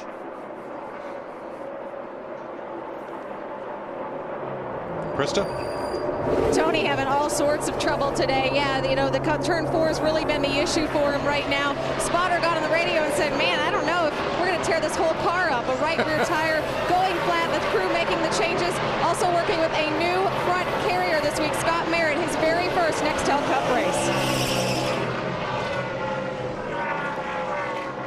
I mean, definitely he has had a decent day gone bad here over the last 10 or 15 laps. They had to be very aggressive with the adjustments on this car all day long. There you see the damage to the right rear.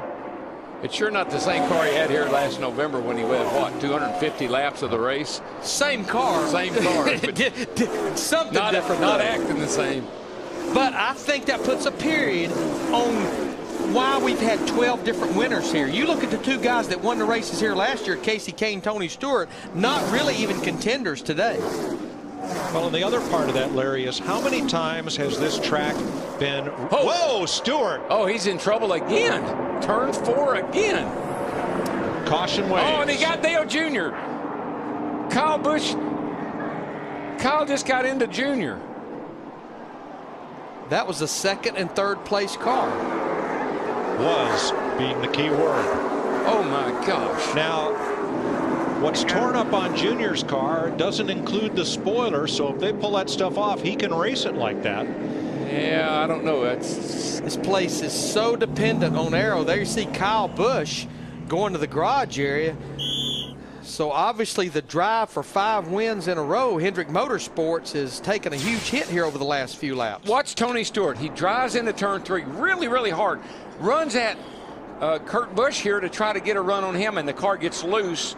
And boy, when it does, around she goes, and the next thing you know, he's got company. And remember, he saves it. He's okay. Look behind him. I think that the 5 ran into the back of the 8. 8 gets slowed down. The 5 doesn't. No Holy kidding. cow, lifted Junior's car all the way off the ground. Yeah, Junior's car's got a little bit more than cosmetic damage. That's probably got the track bar all bowed up and bound up now. Riding with Tony. Look at the car control here. He spins it, saves it, gets going. Now, let's ride with Dale Jr. We talked earlier about Kyle Busch flat out or half turned over. Sadly, both. That was a serious lick. Our Fox extra slow-mo replay. Boy, isn't it funny how the fortunes of a race turn? I mean, Jimmy Johnson, all of a sudden, he's in the garage. Here's our leader that's led most of this race, Dale Jr. He's crashed. Tony Stewart's crashed. Kurt Busch has crashed. Kyle Busch, I mean. Steve, how bad is it? Well, Mike, I was just listening to Dale Earnhardt Jr. talk to Tony Eury Jr. Tony Eury Jr. had said, take the hammer to the right rear, and Dale said, be easy on it now, be easy on it. In other words, Dale Jr. thinks he can still drive it.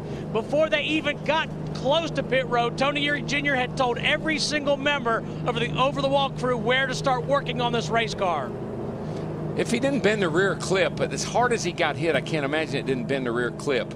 Where the track bar can still work up and down, he might be okay. That's true. And aerodynamically, it didn't touch the rear spoiler. It's better this way. Get rid of that rear bumper, they go faster. You'll go then, especially down the straightaway, that's for sure. If he didn't get any chassis damage, he might be okay. Now, while we were showing all those replays, all of our leaders did come to pit road, and I'm pretty confident in saying what Robbie Reiser, the crew chief for Matt Kenseth, did, Dick Berggren, only 10 laps on their tires, looked like he wanted to lead by changing 2 tires, Dick. You got it, Larry McReynolds. That's exactly what he did. He changed the right sides only for track position.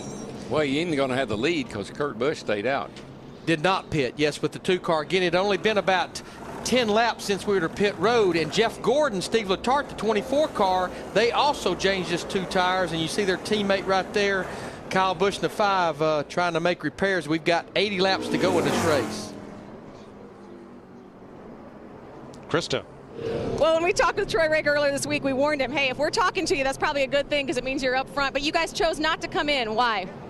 We only got 8 laps on the tires right now, and the longer we run, the more we run away from them guys. So everybody decided we'd be better off staying out. Well, your crew wants to know when you're going to pull out the aviator shades. Kurt's flying. What about you?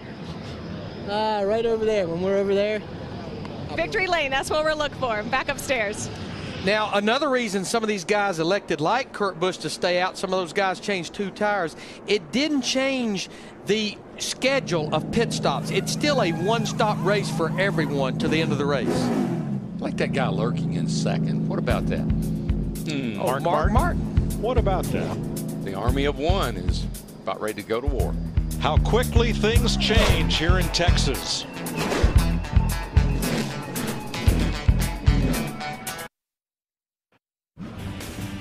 Today's race on Fox is sponsored by Burger King, who reminds you to have it your way.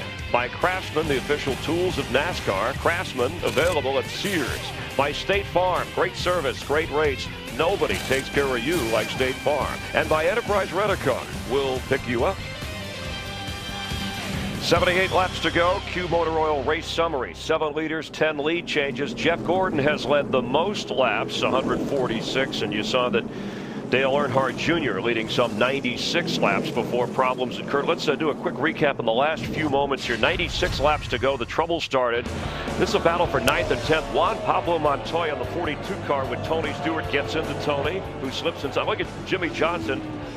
His vision blocked right into Tony Stewart. As you heard Jimmy tell us, his car was having problems anyway. That Hendrick car out of the race. And then behind that, Dale Earnhardt Jr. run into by Kyle Busch. We can only assume that his vision was blocked as well. Jeff Hammond in our 3D version to help get a better view of what Kyle did as we look at the speeds here to Dale Earnhardt Jr. And the key thing right there, 109 miles an hour by Dale Jr. He was slowing up trying to see where Tony was going. Busch didn't get slowed down, 150 miles an hour. He gets in the back of the 8 car, does a lot of damage to both cars. Kyle's behind the wall, and now the 8 car has got damage. All right, guys, we ain't too bad. Don't be panicking. You see what I got to fix? I need my left front fender fixed. I need my right rear quarter fixed. Get the bumper cover off. The spoiler is still good. You're still in it, boys. All right, so Dale Earnhardt Jr. talking to his crew, encouraging them. Currently 15th. Mark Martin, after a couple of weeks off, back up to 2nd place. Yeah, no surprise right there. He's been sitting back there lurking all day. He's got that 01 car back up there in position once again to try to win a race. Kurt Busch, your leader, with 77 laps to go. Let's rejoin Darrell Waltrip, Larry McReynolds, and Mike Joy. So Kyle Busch in the garage. Tony Stewart able to continue, as is Dale Jr. And we'll have 15 cars on the lead lap. Jamie McMurray got the free pass. And I tell you what has been somewhat of a dismal year for Roush Fenway Racing. Matt Kenseth wins Fontana somewhat by process of elimination, but right adjustments. We have 4 of the 5 Roush cars up in the top 8 right now. Green flag. And let me correct McMurray on the last caution. Denny Hamlin finally got in position to get the free pass, and Hamlin is back on the lead lap. Took him almost 200 laps. Riding with Jeff Burton around Elliott Sadler.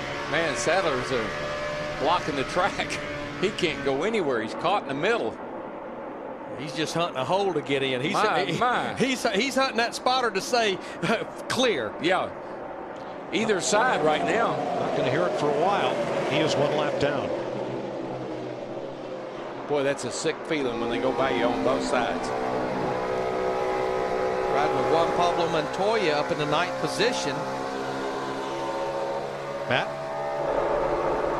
Mike, on that last pit stop, while Jeff Burton took on 2 tires, Montoya's team went with the 4-tire change to keep the car consistent for him. He said the car was a little bit tight in traffic, so they left it alone for this final run here. The final pit window should open around lap 277 to 280. So that's about 20 laps from now. We may expect final stops. It definitely is a one-stop race. Now, right after that restart, Matt Kenseth in the 17 car drove by his old teammate of Mark Martin in the 01 to take that 2nd spot away. I think that's a good call to put 4 tires on one, because I think he needs that for the maneuverability. He is really driving that car hard, and he's driving it all over the racetrack. I don't mean that in a bad way. He's been high, he's been low, but he's gotten a lot out of that thing lately. And we got some Fords starting to make some bold moves here. Matt Kenseth in second, and 3 more of them in the top 10, Edwards, Biffle, and McMurray. David Gilliland there, he's back in the 20th position, 2 laps down, had that tire problem earlier, brought a caution out.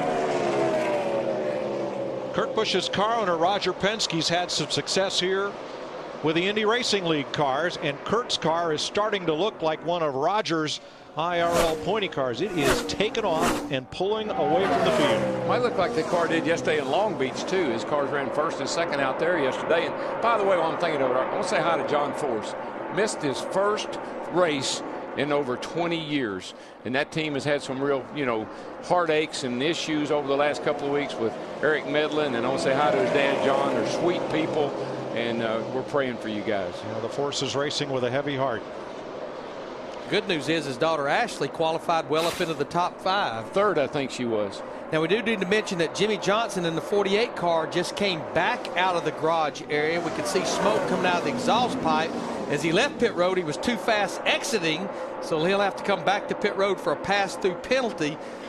Just kind of adding insult to injury, I guess you might say. Well, he's 23 laps down, and the next closest car is Ricky Rudd, 12 laps down. With 70 to go, they have a chance to pick up a couple of positions, but not a big chance. Can't tell you how many times that happens. Work on the car in the garage, come out of the garage, go back out on the racetrack. I guess you're just not thinking about, you're wrecked, I'm laps down, and don't even think about pit road speed.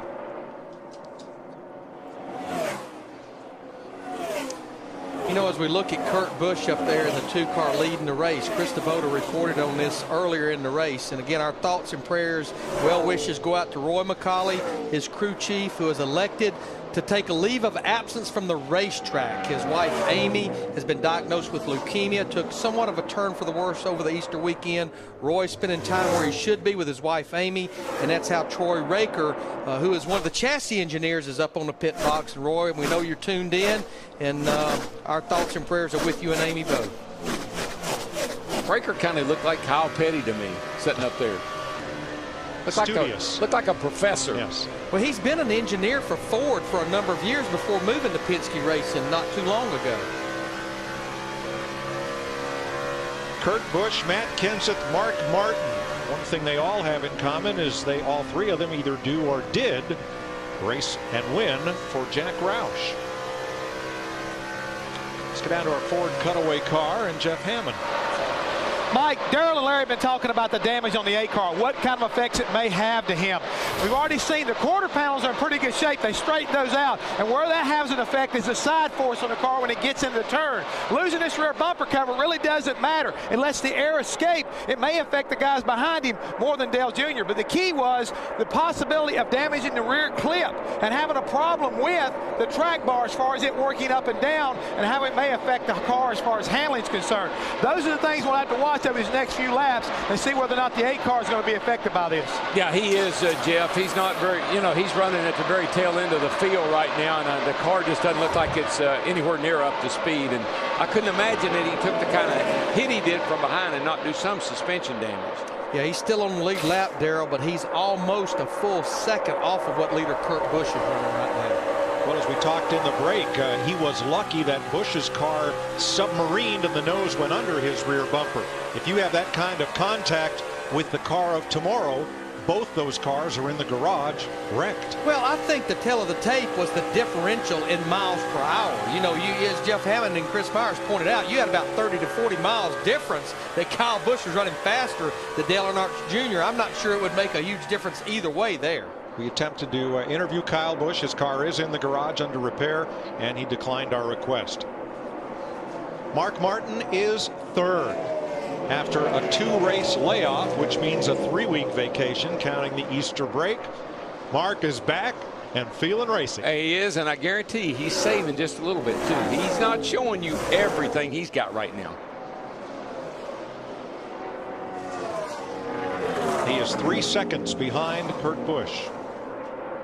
Mark takes it to the edge. He just doesn't go over.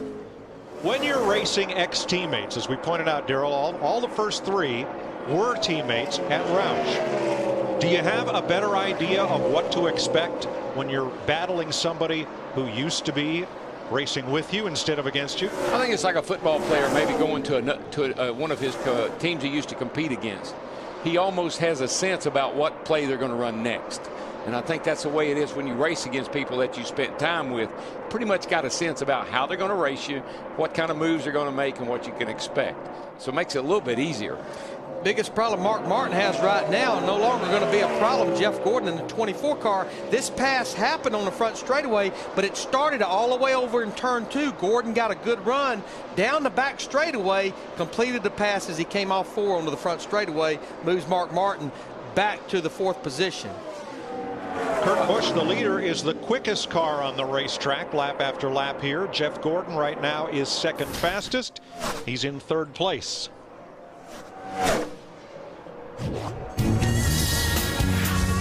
I want the Cup.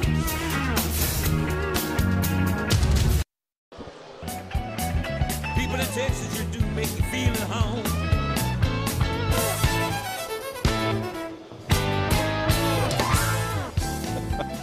Kurt Busch continues to lead here in Texas. Next weekend, we move to Phoenix, and coverage begins Thursday with Nextel Cup qualifying and Busch Series practice here on Speed.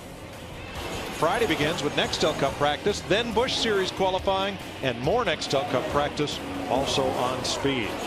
Saturday, NASCAR race day and Speed, and then the Nextel Cup race. The Subway Fresh Fit 500 is on Fox in prime time, 8 p.m. Eastern, as NASCAR continues next weekend across the Fox networks. When you got horns like that old dude had, you won't need no chrome horn, that's for sure. Speaking of riding, roping, and racing. Yeah, Hat, where's your cattle? Let's see what's going on at the Hollywood Hotel.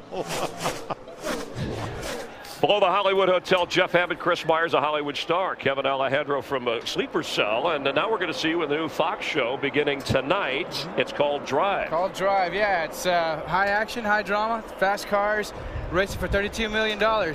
And you're one of the guys in an action drama racing where people will do anything to win. Anything. That's what I think makes it so exciting. Anything to win. Anything to win. Anything will take this guy. All right, so if you're that desperate, we'll tune in. It's kind of, what, Prison Break on wheels at 200 miles an hour? Prison Break Lost, 200 miles an hour on wheels.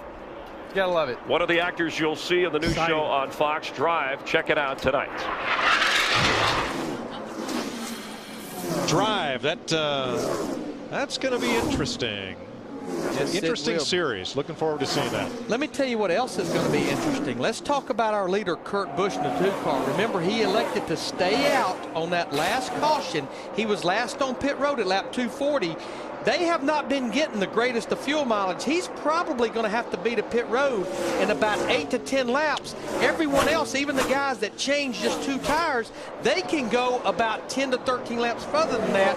Kurt Busch will be forced to come to pit road and then be on pins and needles. They do not get a caution between that period and when everyone else makes their green flag stop. And those 2 tires, I know Jeff's complained about his car. They say he's not happy with it, but those 2 tires are paying dividends right now because he is nibbling away at Kurt Busch right now. He's about 2/10 quicker every lap.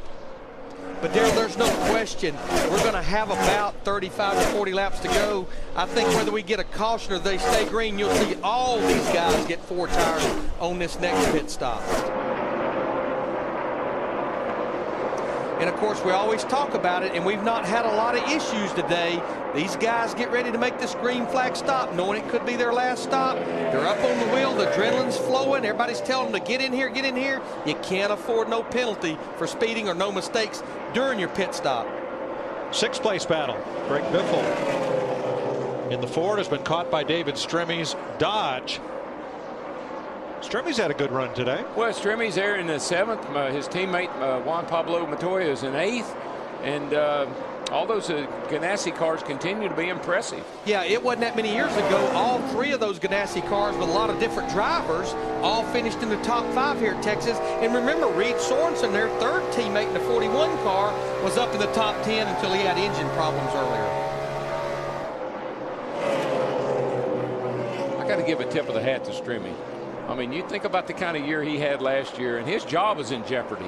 Yes. And, buddy, I tell you what, they made a couple of changes. What is Stephen Lane? Steve Lane became his crew chief. They got something going, and now with Juan there, they have a real great relationship. This kid is on it. Speaking of on it, that 42 car. underlay. Speaking of his buddy, here he comes.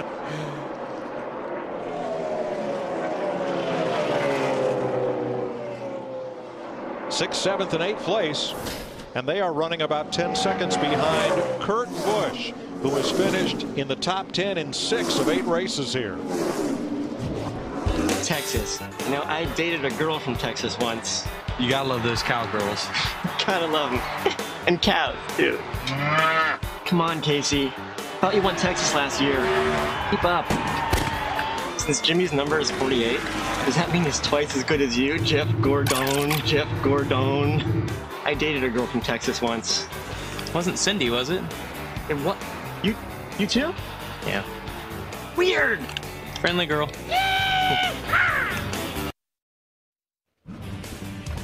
NASCAR Nextel Cup Racing on Fox is sponsored by the Home Depot, NASCAR's home improvement warehouse. By Ford, bold moves, they happen every day. By Subway restaurants, Subway, eat fresh. And by Nextel, only from Sprint, helping NASCAR Nextel Cup fans get more done. Debris in turn 4 has put us under caution as Dale Earnhardt Jr.'s car is pushed to the garage, and that caution comes out 1 lap after race leader Kurt Busch comes in to make his green flag pit stop.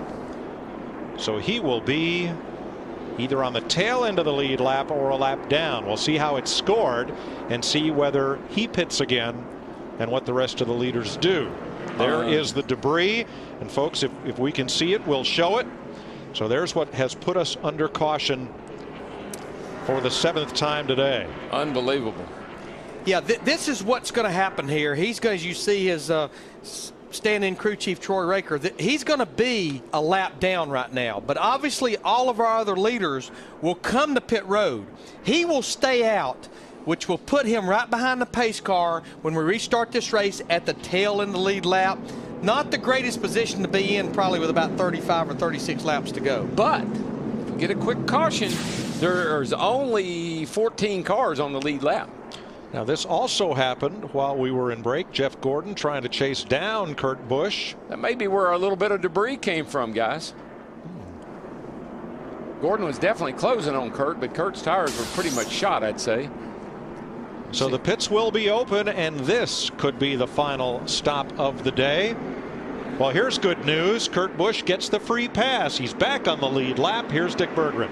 And I'm in Matt Kenseth's pit, and this is a big one. This is also one of the very best pit stops in all of big league racing. They are not going to mess with the chassis, but they are going to try to fix his windshield. There it goes. Matt had been complaining that he simply couldn't see. To Matt. And this is the money stop for both the 31 and 42 teams. Burton really didn't know exactly how far to go on adjustments because they took 2 tires the last stop. 4 tire change this stop for both the 31 and 42, Steve. Jeff Gordon will get 4 tires this time, Matt. They took 2 on the last stop.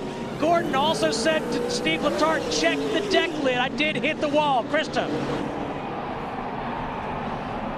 Absolute heartbreak in the 2 pit when that caution came out. They were deciding what they could do. The tires only have a lap on them. Obviously, they're going to stay out, but they do get that break with the lucky dog. So a little bit of a chance here for the 2 team, but you can see their heads hung a little bit. Definite frustration in the 2 pit. I know they don't have a lot of laps left, but he's not in that bad a shape when you're going to restart in 14th place. So no, that's a good news for him. How about that race off pit road? Jeff Gordon, by sitting on the pole, by virtue of the field being set by points, he got that pit selection. That's what won him the battle off pit road.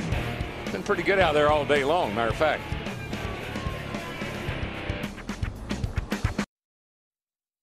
Get ready. Crank it up, Ken. They fired up. All right. Get ready. Nothing too crazy to the line, bud. Ready, ready, ready. Green. Green flag. Hold your line, hold your line, hold your line, hold your line. Inside, they're wrecking behind you. Carlton. Welcome back to Texas. We'll get you ready for the restart with this Napa race summary. 38 laps to go. Jeff Gordon, who has led the most laps today, out in front. 7 cautions for 33 laps, 7 different leaders, 11 lead changes. Dale Earnhardt Jr. is in the garage along with Jimmy Johnson, Kyle Busch, and others. As we get set for the restart, the only driver in the top 5 who has not won at Texas is our race leader, Jeff Gordon. Yeah, and I really don't see, unless Mark's been saving a whole lot, I don't see anybody having a whole lot for Jeff Gordon, to tell you the truth. He's had the best car all day, other than that period of time when Dale Jr. was better than him. 12 races, 12 different faces in victory lane. Our DLP Ultimate Picture Cam gives you the restart. We're back under green. A little crowded there in turn 1. 3 wide. David Gilliland, he just got sandwiched. But I think Matt Kenseth in that 17 car knows if he wants to get up there and race with Jeff Gordon, he needs to get it done early. He just drives by Mark Martin in the 01 car. And here comes Jeff Burton trying to battle, but he's got nowhere to go. Trying to get Mark Martin. But this is a classic 17 race. Same thing he did yesterday. Dick? Well, Mark Martin has bragged all year long about his pit crew and pit strategy, as well he might, Mark, because on the last stop he picked up a spot. The stop before that he picked up 2 spots. Mark right now has had top 5 finishes in all but one of the races he has started, and every time he gets out of the car, he'll tell you the pit crew is responsible. They get the job done every time he comes to pit road. I think the performance of that car, it's just now starting to show up that they have great pit stops. Larry, I tell you, I like what I'm seeing now. That yellow car running in the 2nd place. He hadn't shown that much speed all day long. Jeff Gordon's been better, but right now that 17 is hanging with him. 4th place battle here. Biffle has passed Burton. Another couple of ex-teammates at Roush Racing. Dale Earnhardt Jr.'s car has been retired from the race. 3rd DNF of 2007 for Jr. I tell you what, I can't say enough about this Hall of Fame racing. Tony Raines and this DLP HD TV been on the lead lap all day long, by far looking at their best run of the season, sitting there in 12th position right now. Attaboy for Raines, for Brian Vickers with the Toyota. When they've made the race, they've run well, and he's on the lead lap. Yep. Vickers crew chief, you know, Doug Richard, he's won this race with Greg Biffle, so they've run very well. Now this is a battle for the 7th position. Juan Pablo Montoya in the 42 car, Jamie McMurray in that 26. Going at it right here with 33 laps to go. Now we do need to update you on Kurt Busch, that situation. You mentioned, Mike, he got the free pass. There you go. They elected to stay out, but regardless, the rule is when you get the free pass, you restart the race at the tail end of the longest line. So Busch started 14th, restarted 14th. He has gained 1 position. Dick Berggren.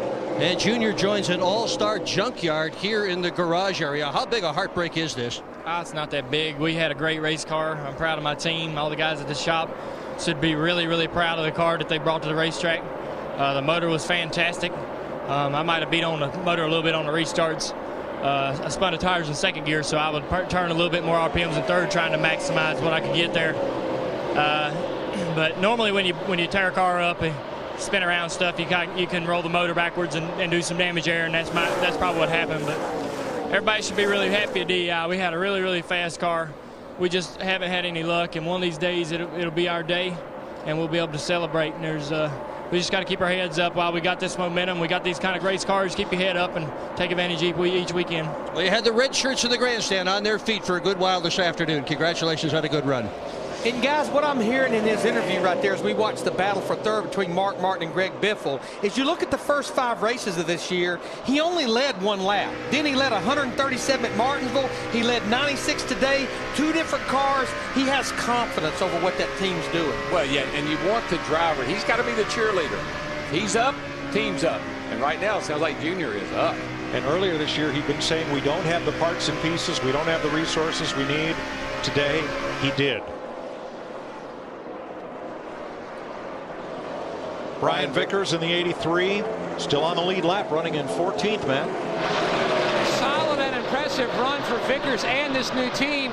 What he's hoping for now is that we see the green flag stayed to the checkers. The reason? He's lost the clutch. He was just hoping not to get run over on that last restart. Right now running in 14th and just hoping to bring home a top 15 for this 83 team.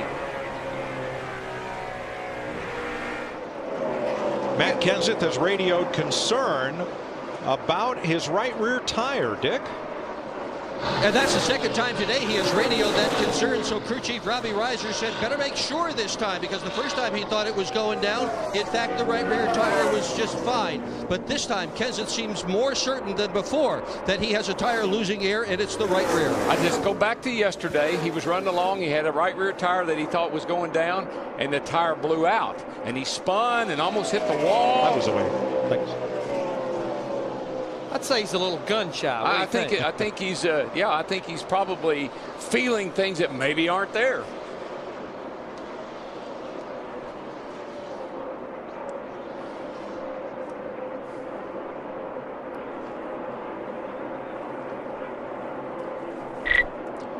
That's Nextel helping NASCAR and NASCAR fans get things done.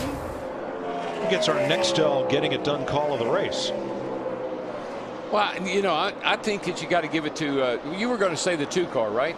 I don't know. I'm kind of like Mark Martin. I like the job he's done today.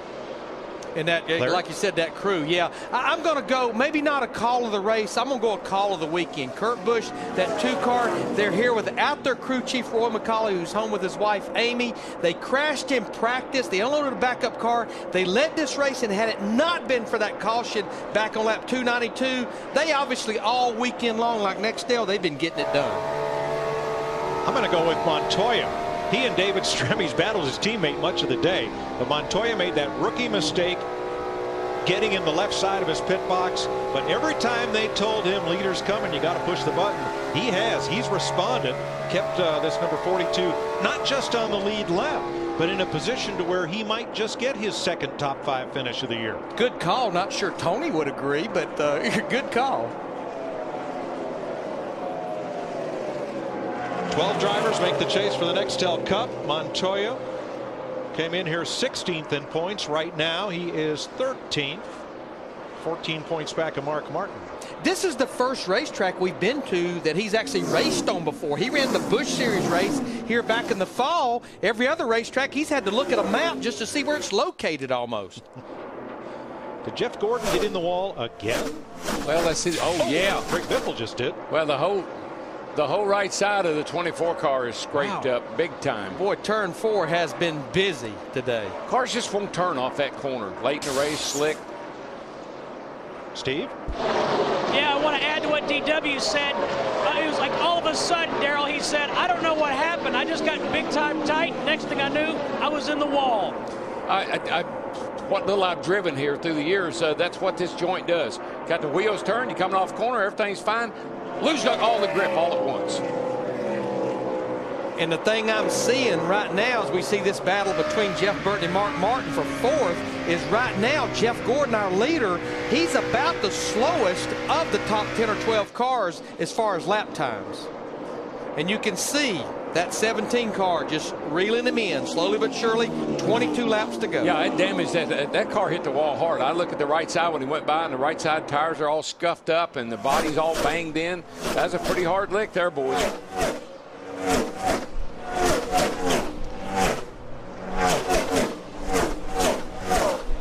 I'm sure it affected the right front fender, plus it looks more likely bent the toe, and the car's just not driving like he wants to do now by any means. And Matt Kenseth really got through 1 and 2 good that last time. You can see he's about a car length behind Jeff Gordon in the 24 car. Well, Matt may just have himself a sweep.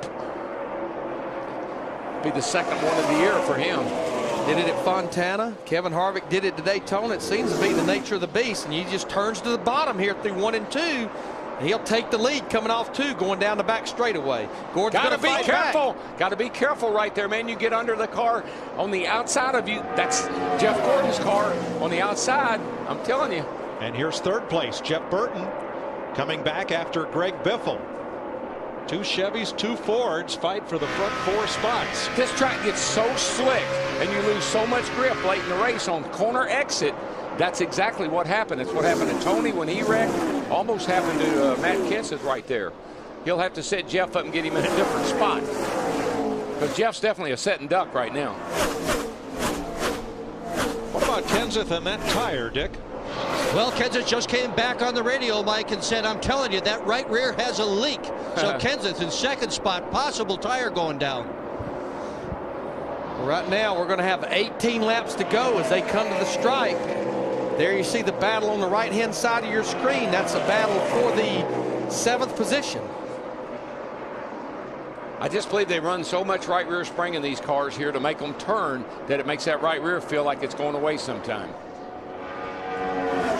Now, Greg Biffle, we saw him slap the wall coming out at turn 4. Mark Martin passed Biffle. Mark Martin passing him right now. Jeff Burton passed him, and Mark goes by as Kenseth has a look at the lead. Yeah, this is the way. Gordon gives him room. This is the way to do it here now. You get on the outside. And you should be able to carry that momentum off of turn 2, just like we saw Jeff Gordon do earlier. There you see Kenseth's able to get in the gas, stay in the gas, and he'll take the lead. We got battles all over the place. Add the 8th place battle upper right, where Martin Truex passes David Stremme. And on the left, Mark Martin has gone by Greg Biffle. That's for 4th. Now, in between those two battles on top is Montoya. And Jeff Burton is about to catch him. I think Jeff Burton is somebody that Matt Kenseth may have to worry about before this thing ends. I think you're right. Well, when I look at the lap times, there's no question Jeff Burton, that 31 car with 16 to go, he's got the fastest car on the track right now. There's Burton. 1.3 seconds back of the leader. And closing fast. And Denny Hamlin, after fighting for 200 some laps to get back on the lead lap, he's now battling David Stremme for 9th. But you know, Darrell, I can't help but think about, and you talked about this in the pre-race, Jeff Burton, a thinking man's race. I think he was conserving his race car, saving it. He knew he wanted to be here for the end of this thing. Just keep those guys in sight. Jeff Burton's somebody you never want to. You always want to remember he's still on the. When he's still on the racetrack, he's still got a chance to win. You see right now, he's on the back bumper of Jeff Gordon. These two guys are having a pretty good go of it here for 9th and 10th. Give a call to Stremme. He's about to get his first career top 10 finish in his 45th Nextel Cup start. Well, Denny Hamlin is going to knock him back to the 10th position, and the 11 car working on him as they go down the back straightaway. There'll be 13 to go next time. Here comes Jeff Burton in that 31 car, drove to the bottom of that racetrack. He takes 2nd place away from Gordon. Got his sights set on Matt Kenseth. Plenty of time to run him down. Let's go. You know, this kind of is reminiscent of Dover last year when Burton and Kenseth had such a great battle. Burton finally put the move on Kenseth to win the race. I think he may be able to do it again today. Jeff Burton this year has finishes of 3rd, 4th, 15th at Vegas, his worst, 4th, 2nd, and 6th. Everything but a W, and he is 3 car lengths back of Matt Kenseth for that. And just think about his teammates. They have had a terrible day, and here this 31 car is Richard Childress' car, right up there, set, poised to win this race. And Mike, you were talking earlier, we've been talking all day long, 12 races, 12 different winners. Jeff Burton in the 31 car, he won the very first Texas race in 1997. In fact, it was his first career win.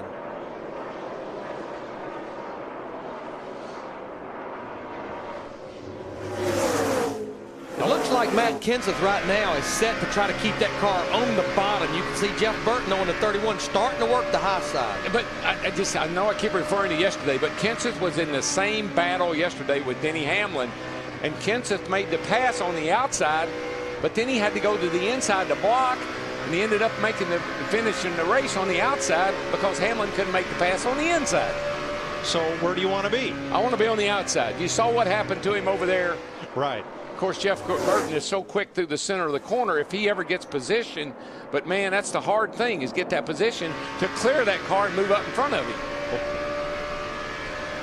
Yeah, he could not complete the pass at either end being on the bottom of the racetrack. Here's one for the, you won't believe this. The 5 car is back on track after being involved in that crash. The driver is Dale Earnhardt Jr. That's interesting. Sure is. Kyle apparently had left the racetrack thinking the car had been withdrawn. We're not sure of that. We're making that assumption. They needed a driver, and there was Junior.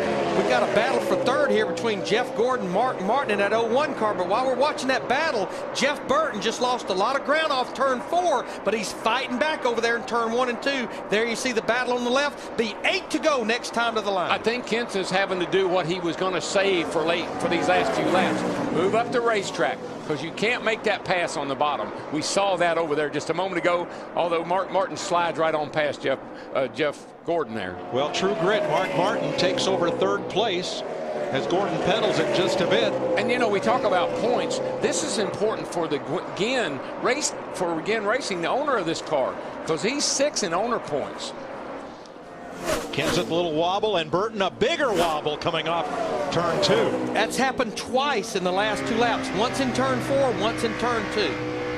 Kenseth has got to be careful not get too high up that hill. But as long as he runs that high line like that, I don't believe Burton can get him. Jeff Burton's wife, Kim, looking on, charting the laps from the pit box, as many of the drivers' wives do. You know why? It keeps them involved. It keeps them from sitting over in the motor coach worrying themselves to death. She's got a headset on. She knows what's going on. Robbie Reiser, Jack Roush. As the laps wind down, Kenseth up the hill just a bit, way up the hill. Yeah, that's a little bit too high up the hill right there. Burton closes right back up. 6 to go. Kenseth has had 2 nail biters in the last 2 days, I can tell you. He was in this same battle yesterday.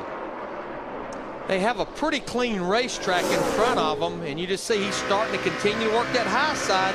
Burton can get there in the middle of the corner, but he can't complete the pass on the exit. I believe if Burton could he gets through the center right here. Watch him. He's going to close, but then the momentum of that high line, and Kenseth's able to pull off. It's 7th place battle on the right. Martin Truex keeps digging. Oh, Montoya slides it. He's not going to give up. Position. Yeah, Martin was very kind to him there. Gave him a lot of room. I think this is cat and mouse in the front right here, though. And you see again, the 1 car on the bottom, he can't quite complete the pass on Juan Montoya. Same thing down here with our leaders.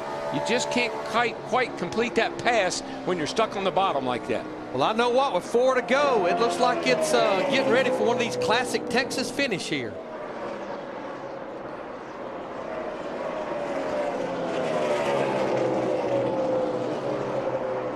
Well, it's not the OK Corral, but it's pretty close. Denny Hamlin in the midst of that battle for 7th as well. Here comes Burton again. He's really going to have to get aggressive to draw even with Kenseth. Yeah, but Kenseth got up the hill a little too far, but he's able to pull it down and come off ahead of Burton. 3 to go, 3 to go. I tell you, you got to be careful not get up there too high. I think Kim Burton, she's forgot about keeping up with laps. She knows there's 3 to go. Burton got a pretty good run there. He got to the door. Yeah, now this could be he could make it this time. He got to Kenseth's door, but couldn't draw fully alongside. He could make it this time because he got enough run on him. It's going to take a pretty good effort right here for Kenseth to hold him down. Might have to get a little physical here. Nah, he's not going to do it. Yes, he is. They'll be side by side. 2 to go. If he can inch up there like that, I'm telling you, he can get it done, because that center of the corner right there, if he could just gas it up a little harder. Darrell Hiss driving that thing down in the corner right now. Lap and a half to go, halfway down the back straightaway. You heard how much he feathered the throttle to stay off of Kenseth. You know, Burton's got to be thinking, how many times am I going to find myself in this position? Oh, about twice more. That's how many laps to go. Lap and a half. Burton the leader here. Kenseth has the drive off the corner. And at the white flag, it's Kenseth. 1 lap to go. This is it, boys. Can he do it? Burton on the inside. Kenseth on the outside. Burton. That's as far as he's been. That's as far as he's been. He got him. He got him. On him. Clear. He got him off the away from him, buddy. Bring it home. Bring her home. He got him now. Kenseth got into this up a little too high off of 2. Be smooth, man. Be smooth. He's going to get a run off. It's all yours. Bring it home. Jeff Burton comes off the corner. Jeff Burton, the first repeat winner in Texas Motor Speedway. Winning the Samsung 500 after a fierce duel with former teammate Matt Kenseth.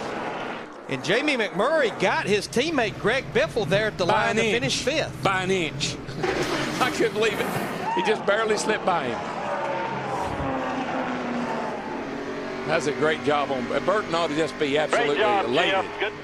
Well, he and Kenseth both. Kenseth for trusting that car when he thought he had a problem, and he about drove the wheels off it trying to hold Jeff Burton at bay.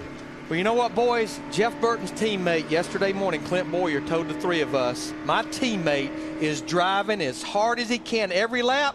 Not that I doubted it, but I'm a believer now. I guarantee you. And you know what? It just goes back to, I think about Bristol and how clean he drove against Kyle Busch at Bristol. And thank you guys for giving me good equipment. Same thing today. Clean race, got it done. You know, he just was honored here the other night for the Sportsman of the Year award, and he deserves it. He raced Matt Kenseth cleanly and is going to bring the Prilosec car to victory lane. Hey, way to go, Moneymaker. I'm gonna need some Prilosec after that. Chevrolet congratulates Chevy driver Jeff Burton, winner of today's race from Chevy, an American Revolution. For Burton, first win since Dover in September, and his very first win, as we've told you earlier, came in April 1997 right here in the inaugural race. And you know who he beat to win that race at Dover? Matt Kenseth. Matt Kenseth. There's the winning pass. Jeff Burton will head to victory lane.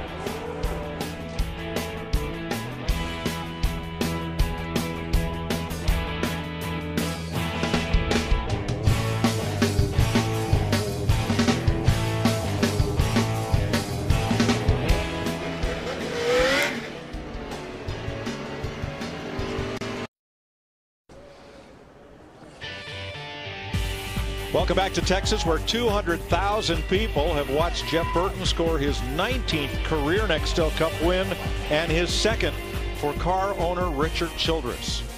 Chris Devota's in victory lane. The streak has ended. Our first multiple winner at Texas Motor Speedway. And the guy who won the very first race here, the inaugural race, is the one to do it. It's a new streak now starting for Jeff Burton. As he climbs down from his number 31. What a classic battle there between you and one of your former teammates, Matt Kenseth. Can you talk about that finish? Matt's a hell of a driver. We were quite a bit faster than he was, and you know, he held me off for 15 laps or whatever. I mean, that's just how good he is. My guys did a great job all day. We were really good on long runs. We get beat up on short runs, and we got just what we needed. We got a long run, and it worked out for us. You've been so consistent all year, but you haven't been to victory lane. Obviously, a great feeling for your team. Does this a sign, too, that you guys obviously a championship contender even this early in the season? Well, it's a long year and a long way to go, and certainly we've done a nice job to this point, but there's a lot of work ahead of us, and you know, we got to go to work again next week. This is a long year, but I'll go to battle with this team and, you know, take my best shot with it. He's going to take his best shot. As we said, he won the very first race. He gets a congratulatory kiss. He has now won the most recent at Texas. Mike Joy. Jeff Burton led 1 lap today, the money lap. That's amazing. And that's what I love about our sport. You know, you got guys that lead a lot of laps and guys that run up front. But these 2 guys here at the end, Burton and Kenseth, they put on the show and they went home with the check.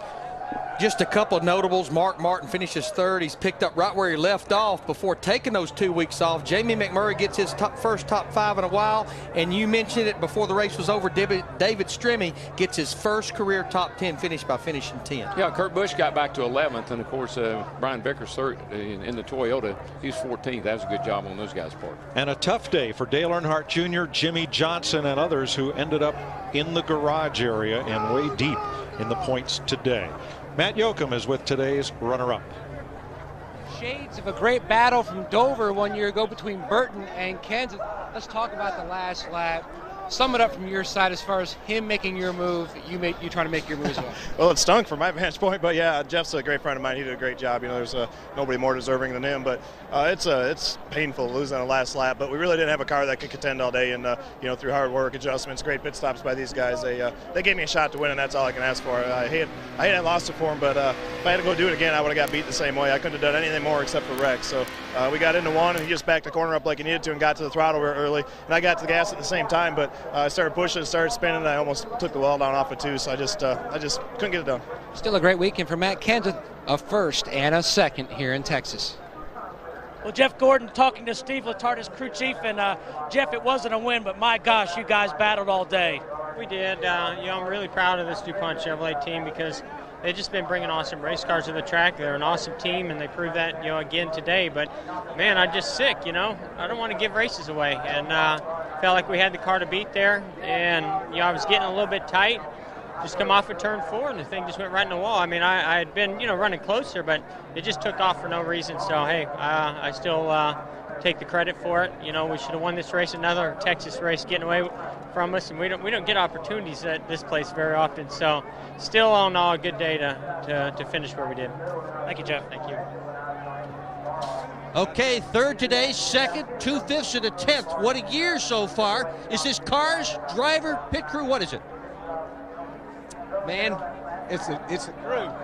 I just want to, man, I'd love to have won that for our soldiers out there, everybody that's defending this country all over the world, and we really appreciate them.